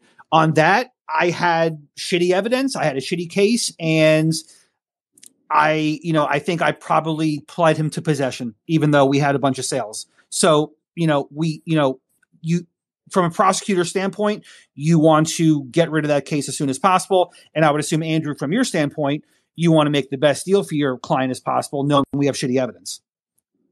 Well, yeah, sure. I mean, my job, I don't think of it in terms of the particular client. I think of it in terms of holding the state to their burden to prove whatever client it is guilty beyond a reasonable doubt. And if I don't think you can do that, well, of course, I'm going to advocate vigorously for my client, naturally. Right. But some of those, even though we have crappy videos, there are people that will do one of two things, right? They'll either roll the dice and go to trial, and they could win. The jury, in your closing, you would say, listen. Oh, no, I don't want my client going to trial unless I absolutely have to. I mean, isn't there really two options there? One option is take it to trial because we have crappy evidence, or two, take my lower plea offer, but it may make him a felon by being possession of heroin. Yeah. So, I mean, listen, as a practical matter, in my experience, most of these people looking at that question of whether to take a felony plea are already felons. True. So, That's true. I mean, no, it's more icing on the cake, I guess. But it's not a life-changing event for them. Right. They just come in, they plea, and if you happen to catch them 6 months later, you got them higher on the score. They're going to have the same gun the next time you catch them as they did the last time you caught them. I mean, right. Yeah. No, that's true. I mean, and it's the ones, though, you make a good point. It really is the ones that are either young, which is unfortunate, or the ones that have just been under the radar, which it's their first felony conviction. So becoming a felon is a massive deal to them. Those are the ones that will often, roll the dice at trial, because sometimes it is for them and sometimes they're not. There's a huge cultural component here. I mean, for a lot of these people, everybody they know is a convicted felon. Right. Everybody went through it's like graduating high school. Right. No, it's sad, but when you look when you look at a lot of these DTOs, it's like, well, who's your supplier? And it turns out to be the uncle down the road, right? And it's almost half the family are convicted felons. I mean, maybe it's a different. It's just a different lived experience than most of the people I'm sure who are listening to this have been through. Correct. Hey, Crypto, so just a real quick comment.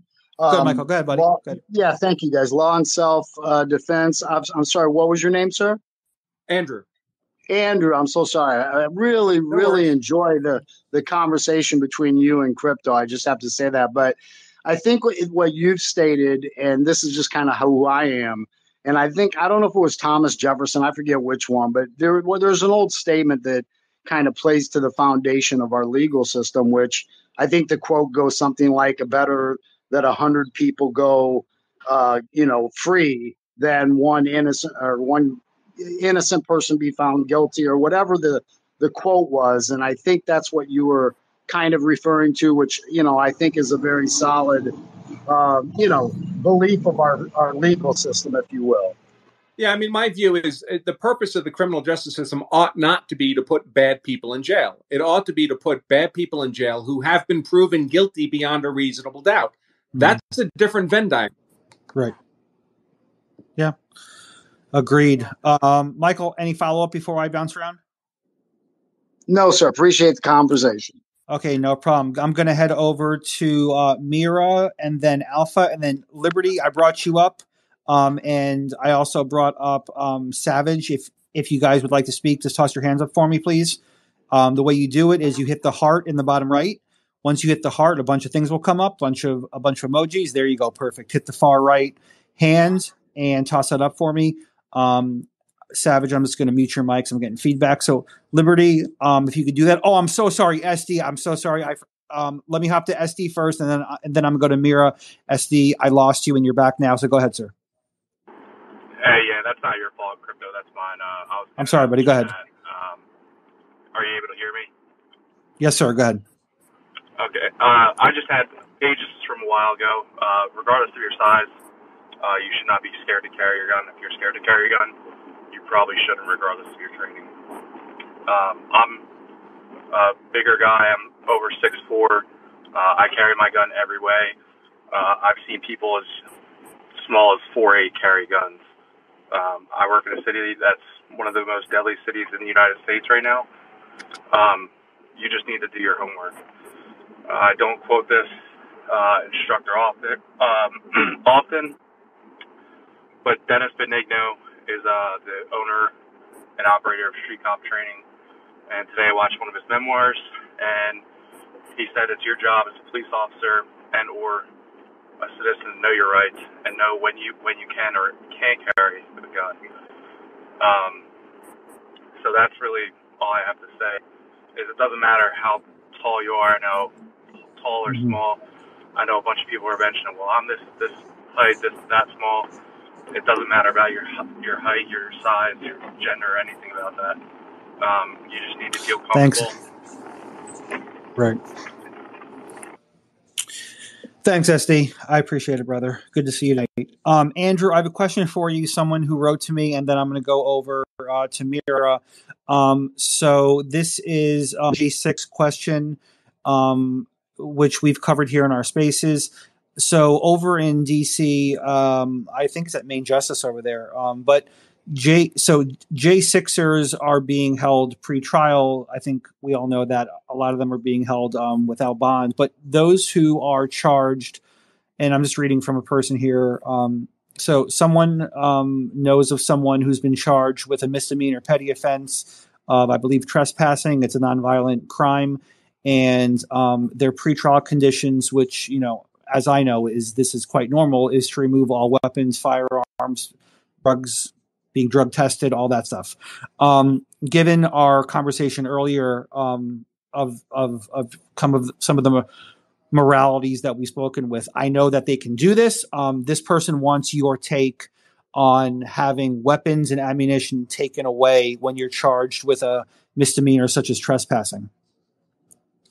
Well, I mean, I think it's ridiculous, but unfortunately, for better or for worse, the courts have a great deal of discretion on. Listen, you can stay in jail, if you want, but if you want to be released, it's under their conditions, and they can set pretty much whatever the conditions they want, and that's just the way that works. And for most judges, one of the first conditions they'll set is they'll take your guns away. That's just how they do it. I don't know what else to say about that. In terms of the January 6th, unfortunate folks being persecuted by today's government. That's not really a use of force question. That's a political question, but I think it's reprehensible. But when you put bad people in charge of your government, this is the kind of thing that happens. Absolutely. Yeah. I could not have said it better. Absolutely. I think absolutely on point. Before I go to Mira, Mark, what's your take on that? Obviously a lot of nonviolent, petty, whether it's picketing, parading. I didn't even know we had picketing and parading. I never even saw that when I was charging anyone. What's your take, Mark, on some of the conditions on pretrial? Because obviously on pretrial, you haven't been found guilty yet. Yeah, it's tough. I would say generally I fall on just purely innocent until proven guilty. I think that, like I said, I can say this all the time, the world's dangerous, right? And the idea that we're going to just use the criminal justice process to prevent people in possession, people in use of guns.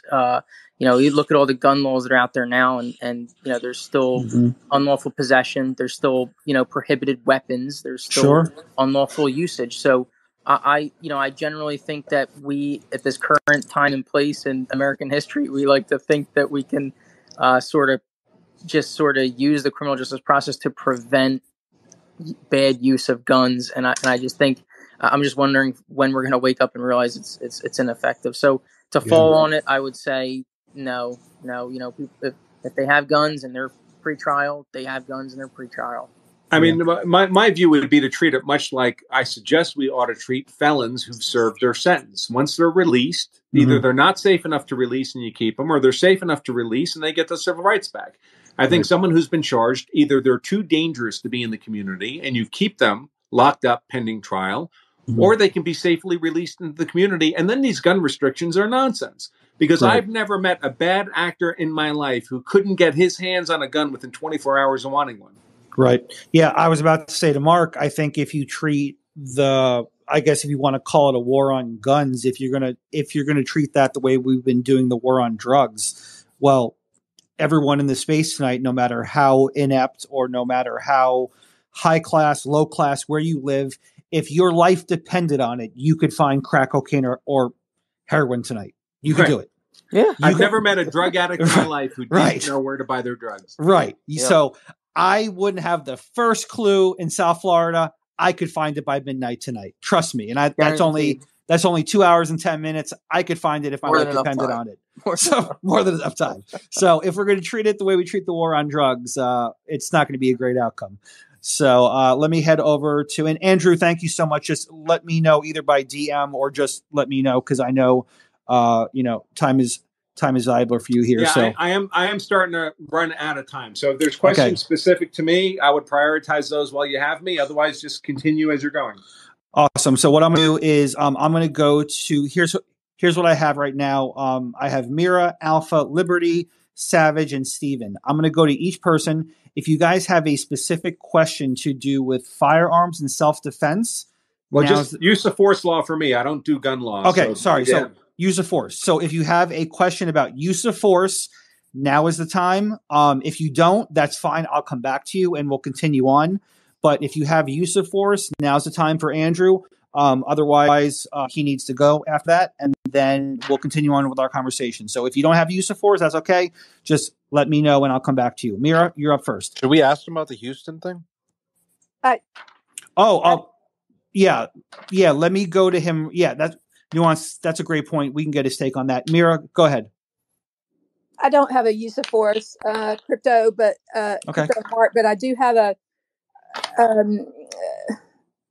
human aspect that I wanted to present to the defense attorney. I lost the system is broken as far as the drug the drug pipeline. I lost my 18-year-old son, and we are upper middle class family, and the individuals that were running the drugs in the county never saw a jail. The law enforcement individuals, there was some individuals within the law enforcement community that were dirty. And now, several years later, we find out that one of the judges is doing time in the state penitentiary. And it was just a broken system. So my son is dead, and nobody ever saw a prison. And yeah, I'm sorry about that, Mira. Not uncommon to people across the country. And you see the pipeline coming in, and we have no accountability. And I know that you have a job to do, but when you are a parent and you're sitting across from law enforcement and a coroner who is not even a medical doctor, and Mark and Crypto know, I've been a nurse for 30 years. I served overseas, and you have two people, one in the sheriff's department and one who is a coroner. As I said, he's not a medical doctor, that's telling you that there's nothing that they can do. The frustration just builds up, and everybody in the county knows who the drug suppliers are and that their hands are tied. You just want to go out and get your gun and take matters into your own hands, but you can't. Right. And yeah, you Mira, individuals are there on retainer for these folks. It's just so frustrating, and right. the kids Well, keep dying, and keep dying. yeah, Mira, Hoppin, I'm definitely going to come back to you, and I know, I know. I understand that they have specific questions, but No. That's okay. I'm this right. individual. There is a human side to all of this. Right, and I'm sure that Andrew is aware of it, and we have obviously a drug problem. We have the cartel area, which is a tough area to control. We have the Bahamian area, Caribbean, the Caribbean area, which is hard to control, and then of course every defendant, if they're even arrested for probable cause and to prove their case, every defendant has their rights under the Constitution. So before I go to Alpha, Andrew, let me ask you a quick question. It's up in the nest. I also DM'd it to you. It's a 21-second clip that's up in the nest that everyone can look at. It's going to be let me take things out of the nest. Guys, do me a favor. Please don't toss things into the nest because it makes it much more difficult to find things. Andrew, if you could look up top or in your DMs, there is a 21-second clip from the Daily Sneed, and there's a video there. If you click on it, it'll open up on your phone, or if you're on your computer, you can see it there as well. Where it's in Houston, and there's a car that looks like road rage. Can you see the video? Yeah, well, I mean, this is classic Houston, right? So, right. So go ahead. Just But I mean, the legal question is always the same, folks. When we're talking about whether or not a use of deadly force was justified, and I presume from the video, I don't have the audio on, but I presume she's still firing at the car as it's clearly driving away. The question is, at the moment she fired each of those shots, they're each subject to their own analysis. At the moment she was firing those shots, was she facing an imminent threat of death or serious bodily injury? Right. Now, might there be some justification even on this footage? Could those people in the car, for example, have been pointing guns at her? Maybe. Right. I don't see that. But that's the evidence that you would need to see to do that legal analysis. Is there evidence pro or con on whether in the moment she fired the shots, she was facing an imminent threat of death or serious bodily injury? That's what needs to be present for her to be justified in that use of deadly force. Unless we're talking some other wacky scenario, I don't know, kidnapping or something bizarre happening. Sure. Even then, I don't really see the justification. But that's the core question. Was she facing an imminent threat of death or serious bodily injury when she fired those shots? And that's hard to justify when you're firing in a car that's driving away. Right. At the 1 second marker, you can see the car is making a left turn to get around her. She fires then. And then when it makes that right turn, she then just kind of brings it up with the one arm and fires again. Well, when the car is in close proximity, it's a more ambiguous question, right? Because the car itself could be used as a weapon. There could be people in the car pointing weapons at close proximity. It's more ambiguous. So it's like the Michael Dunn case in Florida, right? You're probably familiar with that one, where he fired into this SUV with 4 young black men in it. While they were next to him, and actually got a hung jury on the charges related to that firing. But then he continued firing at the SUV as it drove away and got convicted on those charges. Because by the time the SUV was driving away and he was still shooting at it, it was no longer any reasonable imminent threat to him. Well, it's also a bit different because this is Texas. So if there was a robbery in progress, for example, like that could change. It's not in progress when No, I mean, it could. I mean, they're getting away with your things. It's still in progress. Oh, you mean for defense of personal property? Yeah. Yeah, so uniquely under Texas law, but again, you have to look very carefully at that statute. A lot of because there are circumstances in Texas law under statute 9.42, Penal Code 9.42, where you can use force in defense of property if you reasonably believe there's no other way to recover the property. That could be the case here. But again, that would be a uniquely Texas analysis. Right. All right, guys, we're going to do it real quick. Again, use of force. If you have one, please fire it out. Otherwise, we're going to move on. If you have any other questions about like J6 or the justice system or the fact that it works or it doesn't work, save that for after. Right now, we're just because I know that Andrew has to go. So just let's talk about use of force because that's what he's here for. And oh, by the way, before we move on for this yes. Houston thing, even if he had some kind of justification based on defense of property under 9.42, I wouldn't be at all surprised if she ended up facing a felony reckless endangerment charge. I agree. For sending those, yeah. That round wasn't even well aimed. She I had. think it was probably about 70 feet off to the left and up. But she's just firing in the general direction. I mean, there's a dealership back there. There's a building. There's people there. Right. Is there a PMS enhancement? she had reckless indifference on that one. We'll just go with that. She should really just say it was a negligent discharge at that point because it's so ridiculous. Let me go over to Alpha. Alpha, do you have a question for use of force? Well, it wouldn't be a question of. It might fall under a question of force. I had from where he was Andrew, I think's your name. Yes, sir. And this goes to you too, Crypto, because I want your point of view on this. Sure. Earlier when you were speaking about prosecuting and everything, I was wondering your take on, with all the evidence and everything that has come out with Hunter and everything. Yeah. How do you guys stand on that as far as being like a prosecutor or an ex-prosecutor? Why is nobody moving in on that? Because they don't want to. Right. They don't want to. So again, you have to do kind of a legal analysis, which I haven't done in Hunter's case. I haven't looked at his laptop stuff. It's just that's not my area of expertise. But let's presume he's easily convicted on the legal merits. Then you need a human being who, in authority, who wants to do that, and they don't want to do it. Right. Yep. His dad's president. A lot of things. A lot of things going on with that guy. A lot of things on that computer.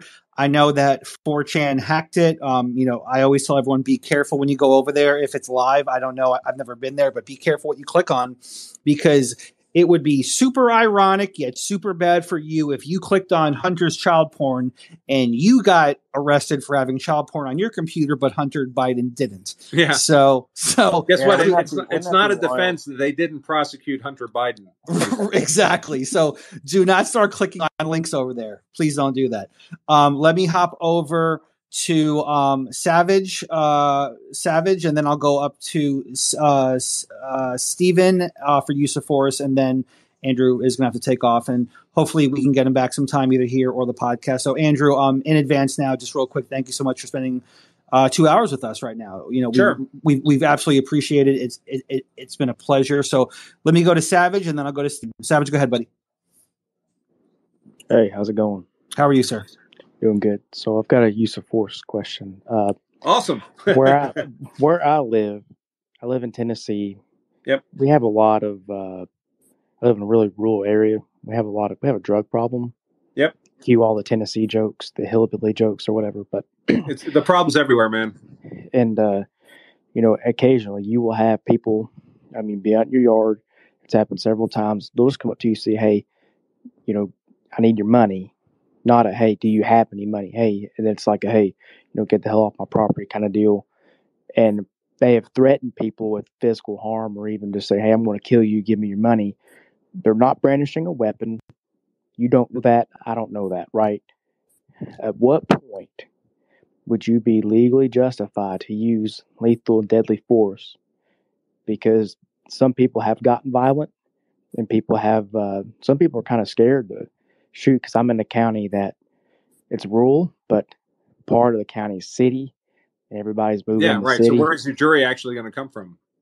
That's the thing, because we've got a really critical DA race going on Yeah. And it's literally you go left. I mean, you use a double-aught buckshot to defend yourself in your house. You're probably going to jail.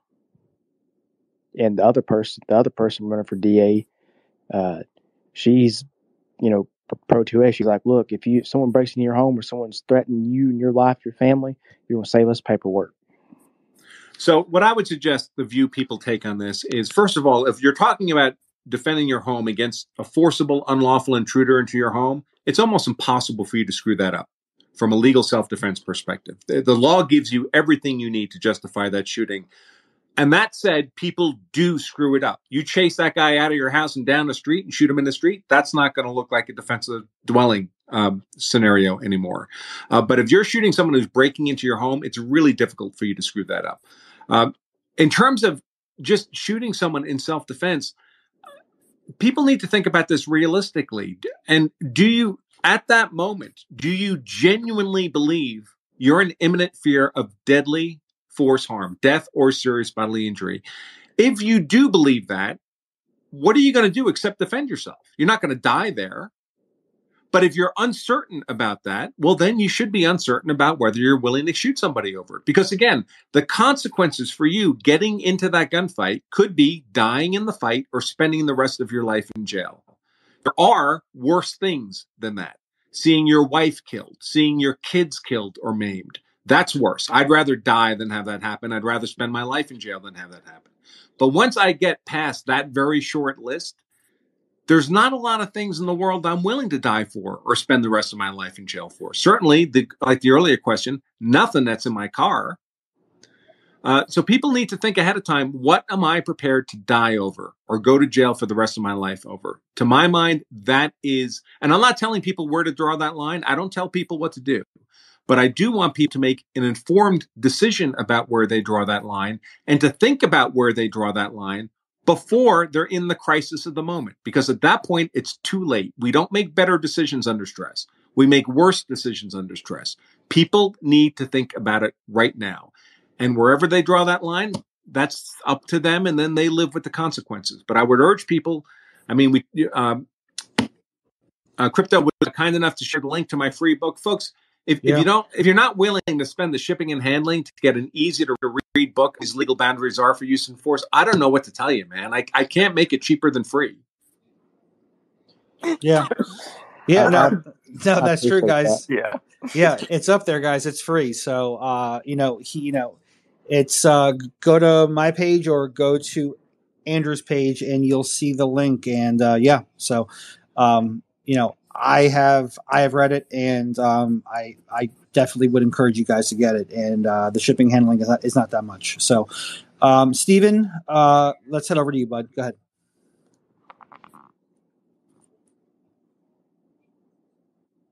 He fell asleep. Stephen, are you there? Steven. He unmuted himself, so he did that. Stephen, are you there? You right, Steven? Tell him to take the duct tape off. Yeah, right. That's like hit the phone twice if you're in trouble. Stephen, are you there? All right. He's in trouble. We'll try. He's muting and unmuting, so I don't know. So maybe it's the internet. So we'll try it. All right, we'll go to he bounced down. All right. So Andrew, if it's okay with you, we'll just do two more real quick. I'll go to Michael. Michael, do you have a use of force question? And then I have Rob, and then we'll graciously let Andrew go. It's been 2 hours now. So Michael, go ahead, bud. Yeah, it's a general one, Andrew. I was just wondering if there's been any case that we'd enjoy looking at that you've seen in your experience that was either, for or against, just a case that you thought was a big case and it went one way or the other that you, I would say, disagreed with. It happens. Putting them on the spot. Oof. Yeah, it happens all. So here's the thing. From my perspective, I look at all of this from a very professional eye. And when it comes to the law, the self-defense law is not super complicated, and it's not all that ambiguous. It's very old law, self-defense law. It's relatively stable and fairly consistent across all 50 states. What's complicated is not the black letter of the law. So that tends to get applied fairly reasonably. what's complicated is the real world are the Mm-hmm. facts. The facts are often highly ambiguous. I mean, we talked about this with the Texas shooting off the porch, right? Because I've seen a certain video that didn't, to my view, show the victim advancing, and other people tell me they've seen a video where he was advancing. Mm-hmm. Tiny changes in facts make for enormous changes in legal outcomes. So to my mind, whether or not that guy was even leaning his weight forward to advance, that would completely change the legal analysis. But it's the jury, not the lawyers, not the law, that is the finder of facts. And it's up to them, their perception of what they believe to have been proven or not proven beyond a reasonable doubt, that determines how they will apply those facts to the black letter of the law. So do I see cases where, if I were looking at the facts, I might interpret them differently? Well, sure, that happens all the time. That would happen every time you had a different jury. Are there cases where the law is misapplied by courts? Yeah, that happens all the time, too. If that didn't happen, we wouldn't need appellate courts. Right. So it's not uncommon. I would caution people that the rate of reversal in the appellate court system, if you've been convicted at trial, is less than 1%. So I always say appeals are for losers. I mean, both in the sense that you lost the trial, that's why you're there. And also now the whole deck is stacked against you. When you're at trial, you're presumed innocent until you're proven guilty. All the legal presumptions are in your favor. But once you're found guilty at trial, when you're appealing, the opposite is true. It's presumed that you're guilty. It's presumed that the jury got it right.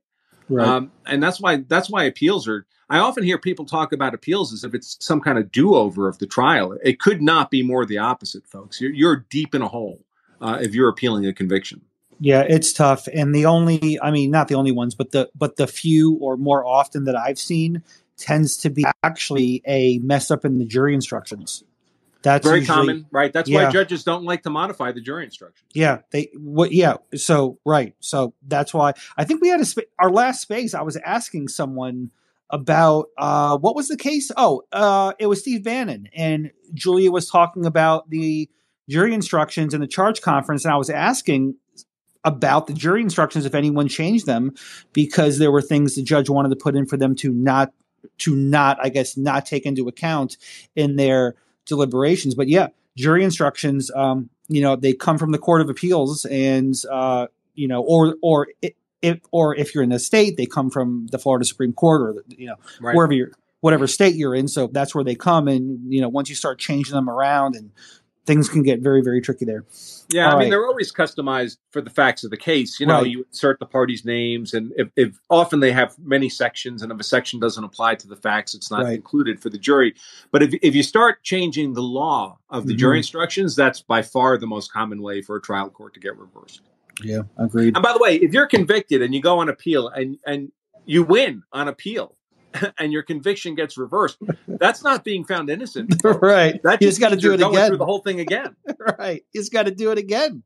That's all. Yeah. It's just come back because, maybe literally the judge or, against the defense counsel's objection, the prosecution got one sentence in, which should not have been in the jury instructions, and everything comes back. So all those videos get to be played again. The DNA person comes back. So yeah, you're absolutely right. And by the way, in my world, if we're working a murder or a manslaughter case, a killing case, people don't understand how expensive these things get. It's very easy to burn through a couple of $100,000 in legal defense expenses before you get to trial, folks. Absolutely. And so just imagine how much money you would spend to avoid being convicted and sentenced to prison for the rest of your life without possibility of early release. It's pretty much everything.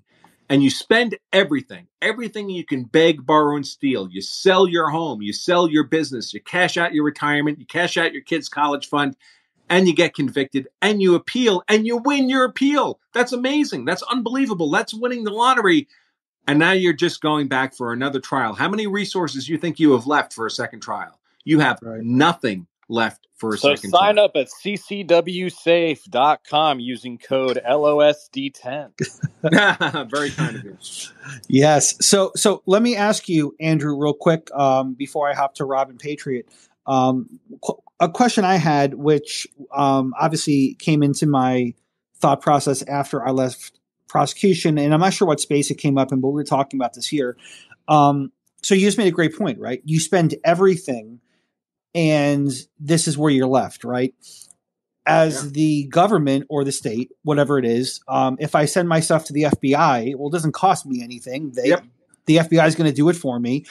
If I send the DNA down, if I send the, all that stuff is free for me. Yeah, and all you guys are getting paid to be there anyway. Right, I'm getting paid anyway, so it doesn't matter. Now, obviously, as if the defense attorney wants, well, then we have to do a chain of custody. We have to go in there. You have to bring your expert. You got to pay for it. All this stuff is costly. So here's my question: what is your thought if the state or the federal government, so the feds, DOJ, take you to trial, you win? What are your thoughts on attorney fees or some sort of civil shifting statute applied to criminal cases? Yeah, so I'm so much in favor of that I've actually proposed. Oh, really? Not really for me to pursue, but for someone, because I don't do this, but for someone to pursue legislatively, something I call Kyle's Law, which I came up with after the Rittenhouse acquittal, because there are these cases where the prosecution, there's literally zero evidence inconsistent with innocence. I mean, there's no rational way that a prosecution can disprove self-defense beyond a reasonable doubt, which is their burden, and they know it going in. That's their burden. To get a conviction, they have to disprove self-defense beyond a reasonable doubt. There's no way that was going to happen in Rittenhouse rationally. Now, what they're hoping for is that 10% chance. Right. That you put the most innocent person in front of a jury, there's a 10% chance they'll get convicted. That's what they're hoping for. But they know they can't do it on the legal merits. It was the same with the George Zimmerman trial.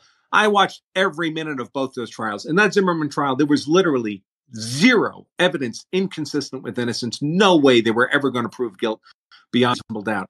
It's my position that when a prosecutor knows that that's his burden, if he goes through the trial and the defendant is acquitted, so he was not proven guilty, or rather self-defense was not disproven beyond a reasonable doubt, the jury should be given a special jury form that asks the jury, obviously you believe this defendant, self-defense was not disproven beyond a reasonable doubt. Do you believe it was disproven by even half the evidence? Half, which is far short of what the prosecution would have required for a conviction. And if that was not proven by even half, I would hold the prosecutor personally liable for that defendant's legal expenses, because he knows what his burden is. It's proof beyond a reasonable doubt. So if he can't even come anywhere close to that, he ought not be bringing that defendant to trial. No, I agree. So are you saying the office or saying the actual prosecutor? The actual prosecutor.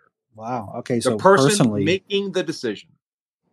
What? Okay, so quick question, follow up on that though. What if the actual? Let's just go with state. What if because the the DA, process for these defendants is completely destructive? I mean, George Zimmerman was absolutely. acquitted of all charges. He literally did absolutely nothing wrong, as found by the jury. And But yet what his if- life was completely destroyed. He lost his marriage. He lost his job. For a good 10 years after that, he was a broken man. All that crazy stuff we heard. And I know George now. I didn't know him at the time, but I've met him since. All that crazy stuff George did after the trial, that was not George Zimmerman before the trial. That was George Zimmerman afflicted with terrible PTSD. I mean, the state of Florida broke him. Yeah. Just imagine if you were him and you had done nothing wrong and they were threatening to put you in prison for the rest of your life without possibility of early release. So even though he got acquitted, the process itself was such a brutal punishment. And by the way, in that particular trial, the prosecutor, Andrea Corey, she withheld evidence from the defense. She acted in the most contemptible, despicable, corrupt way possible, and she was never held accountable. Yeah. No, that is that is unacceptable. Let me ask you though to be a little more my question follow up. So what if the DA wants this person charged, but the ADA is simply the person trying the case? Is it the person who makes the charging decision or the person who tries the case? What should we do with an ADA what do we do with the Nazi prison guards? Do we just say, well, your boss told you to do it, so that makes it okay? Okay, so are we going with only the most egregious cases where it could not be proven then? We're not going on coin flips then. No. If it's say it's a close call. So let's pretend disproving self-defense beyond a reasonable doubt requires 90% of the evidence, right? Right. Well, all right. So you don't get 90. So it's an acquittal, but you got 80. That's not enough for an acquittal. But come on, you were within shouting distance, or you got 70, or you got 60, or you got 55. That's all good as far as I'm concerned. But Okay. if you can't even get 50, you knew you were not close to I getting got a you. conviction on the merits. Okay, so essentially, you're talking about So when I'm using this as a framework bad as faith. to flag, yes, politically motivated persecutions. Right. So politically motivated and or bad faith. If those two come and you're found not guilty, then you would have that special verdict form, and then Yep. okay, got it. So What essentially, we're asking the jury, do you believe this prosecution was undertaken in bad faith? And if they Right. believe it was, that prosecutor should damn well be held accountable. Okay, I can get on board. Why not just though? Why not if you beat them? I mean, think about civil. In civil, obviously, No, different because there's burden always close entirely. calls. No, there's always, again, there's noise in the system. So Right, but if you win and you've lost everything to win, why not get money back from the government? Oh, I'm not sure how what I'm saying is different. Well, so what I'm gathering that you're saying is that it's politically motivated and or bad faith. You should have known you're going to lose. What I'm saying, because let's be fair, an acquittal doesn't mean you didn't do it.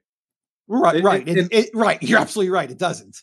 An acquittal means they couldn't prove you guilty beyond a reasonable doubt. If they can't even prove it by 50%, which would be the civil standard, that really means you didn't do it. I mean, they just don't believe you did it. But would you be on? Taking away the 50%, would you be on board that obviously, it doesn't say innocent on the verdict form. It just says not guilty, right? Right. So we all know it doesn't mean you didn't necessarily do it. Would you be on board though, if someone won, if they got a not guilty, however they got it, would you be on board with fee shifting? No, I don't think so. Okay. I don't think so, because I think there's other protective measures people can take, like CCW Safe, for example, Right. to cover those kinds of legal expenses. Let's face it, if someone's really that poor, they're getting a public defender anyway. Yeah, and you know what though, as far as public defenders I'm go, most worried. I'm not worried about where a prosecutor's acting in good faith and he just loses the case. That happens. Well, maybe not as much as I would like, but it happens. Right. It happens. But I'm really worried about the clearly bad faith, politically motivated prosecutions, because for the prosecutor, for a bad prosecutor, right? And by the way, folks, I know lots of prosecutors. The ones I know are fantastic civil servants. They're doing God's work, trying to deliver justice for their community. They're not bad actors, but there are bad ones out there. And for them, there is literally no downside to politically persecuting someone. They either win the conviction, in which case they can tell everyone, see, I was right all along, even if the conviction was a result of noise, or they lose and they can tell their political side of the team, hey, at least I fought the good fight. So it's nothing but upside for them. There is no downside. You're right. And when there's nothing but political incentive for them to act in a bad faith fashion, human beings are going to be human beings, and some of them will act in a bad faith fashion because there are no consequences for doing so. Right. Yeah, and we haven't even got into a deep conversation about and or judge. Just because you put a robe on doesn't mean that you're not partisan. So anyway, let's go real quick. I know you have to go. We'll go to Rob and Patriot real quick, and then Andrew, we'll wrap it up there for you. So thank you so much for tonight. Rob, go ahead, buddy. Okay. Hey, thanks for bringing me up. So I have a request, and then I have a question. My request is, I sent a story, Mark, to you, the co-host. Would you send that to Andrew, please? I did friend request you guys. Rob, you said you sent me something? Yes, please. I I'll take a sent look. you a private message. Please read that, and please send the copy of that to Andrew. I'll take a look, Rob. All right, thank you. My question is, if a county attorney commits prosecutorial misconduct in a case, is that considered as use of force? No. A use of force is a use of force. And who says it's prosecutorial misconduct? You or some body in authority has determined that? Well, that's what I'm determining in my case. I went to prison back in the 1990s, and I lost a trial. And in my trial, the county attorney didn't turn over exculpatory evidence in my case to my attorney. And what we learned is that the detective in my case 4 years prior to that, was reprimanded for falsifying documents in another case. And underneath Brady v. Maryland, it's required by the county attorney to turn over all exculpatory evidence. Yeah, of course. Listen, you're absolutely right on the legal merits, and I'm completely sympathetic. The problem is trying to refight these battles retroactively is an uphill fight, my friend. The way the legal system works is you get basically that one chance to fight the fight, and it sounds like you did it in the 1990s, and they screwed you. Well, no, I didn't find this out until this year. I understand, and I don't know what to tell you. That's not my area of the law. So you would need to talk to somebody who could follow up that kind of misconduct. And like I said, I wasn't assuming that you knew that, but I wanted Mark to at least send you a copy of the kit. You know, it's a newspaper article. That's all. Okay, Rob. Thank you for taking my question. Sure thing. No problem. Thanks, Rob. All right, Patriot, the floor is yours. Wow, really awesome conversation here, guys. Thanks for putting it on. Sorry I'm late to the party. My statement and question are, I looked into CCW insurance, and my God, is it expensive. I'm not a rich man. I'm a working stiff with a disabled wife, and I don't know if I could afford that one way or another. I know you're going to say, how can you not afford it? And No. Listen, I don't urge people to get any kind of quote unquote self-defense insurance coverage. I hate to use the word insurance because none of these things are actually insurance, but that's what everybody calls them. So I'll just say quote unquote. I don't urge anyone to get it. Like any other similar insurance type product, first of all, none of these things are perfect for everybody. Second of all, not everyone needs the coverage. Second of all, third of all, it's not appropriate for everyone at the price they charge. So it's a very individualized decision. I wouldn't assume that everybody ought to get this. And the truth is, the prospects that you'll actually need it for any normal law-abiding person are pretty darn low. So it's a risk mitigation decision that everyone has to make on an individual basis. But if you couldn't afford it, I wouldn't lose any sleep over it. Oh, I'm not losing any sleep. If I have to pull the trigger, it's going to be right with forethought and understanding. Like you said before, is my life or my loved one's life is in danger, and I'm willing to accept those two consequences. Yep. Let me move on to my next. I don't know if it's a statement, a question, or what, but maybe you can shed some light on what's going on in California about the releasing of everybody's information that had CCW from the 1990s to present. I'm kind of ambivalent about it because if the bad guy does use that list as a pick list for houses, he's going to pick my neighbor's house because he doesn't have a CCW. Yeah, maybe. I mean, listen, I would say this. It's just like with the January 6th defendants.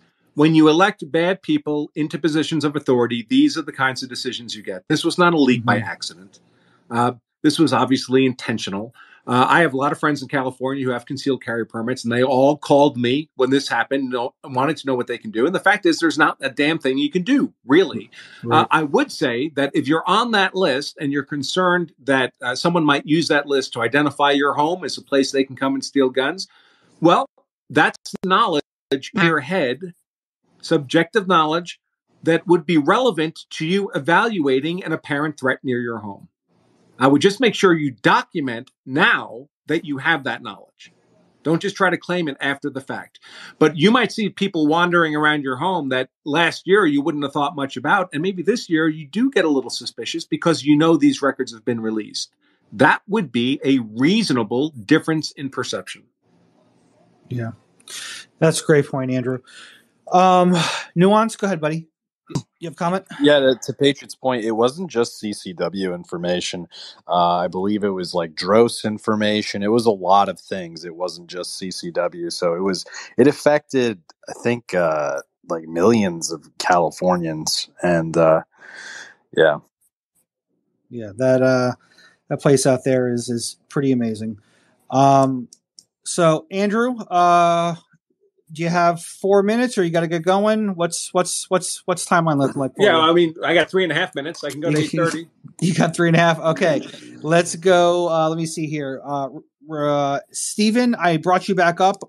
Is your mic working now? Can you unmute? Yeah, I think it should be working. Sorry about that. So my question No was, problem. Go ahead. someone had, brought up January 6th in terms of, possession of weapons for pretrial release.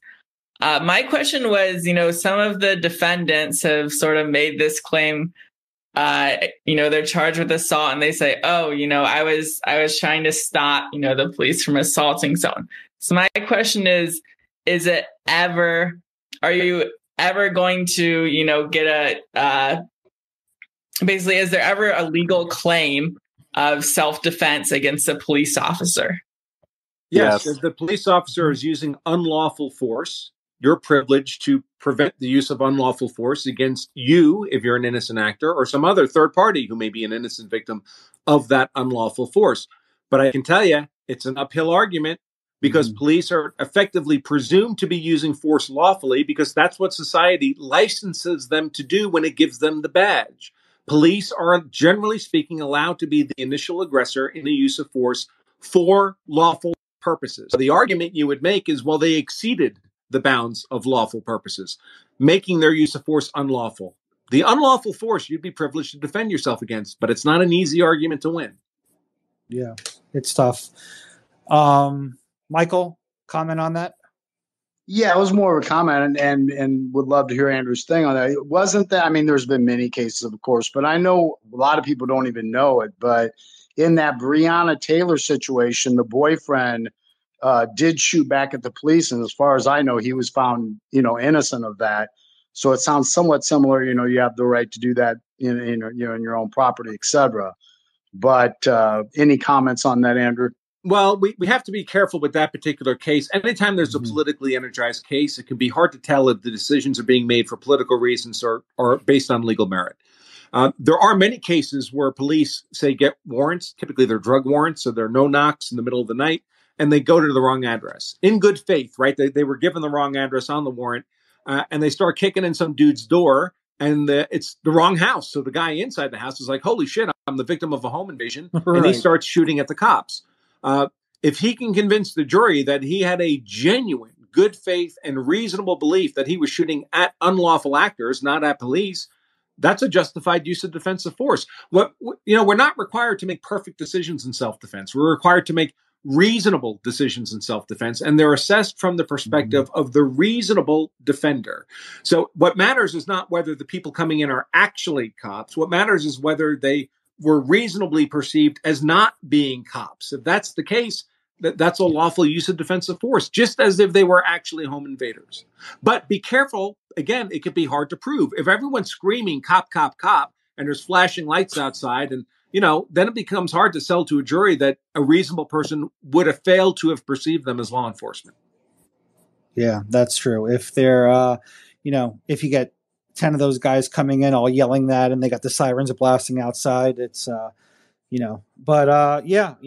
Crypto, I'm so biased. You're like my favorite, but Andrew, damn, man.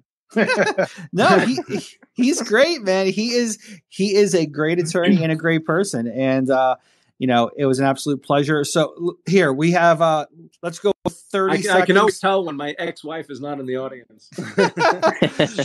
Let's go with 30 seconds. Reliable, go ahead. Yes. Hi. My question is for any of the lawyers here that can answer this. So I'm based out of Brooklyn, New York right now. And as you might know, that New York is now a shall issue state, but that doesn't make New York City shall issue. So, and so basically, if you have a New York State carry permit and you're carrying in New York City, you're going to get arrested for felony possession of a firearm. Because New York City, you have to go through NYPD to get a permit. And you know what they're going to tell you at NYPD? Oh, yeah, you can get a permit from New York State. Like, go to the state. They shall issue. We're not shall issue. Like, how do you go around that? How do you get that solved to carry a gun in New York City? Yeah, move out. Yeah. I mean, I'm sorry, man. I'm completely sympathetic. As I said earlier, I'm a Second Amendment absolutist. I believe all these gun laws preemptively applied to law-abiding, mentally sound American citizens are facially unconstitutional. That will not keep New York City from not locking you up in a jail cell.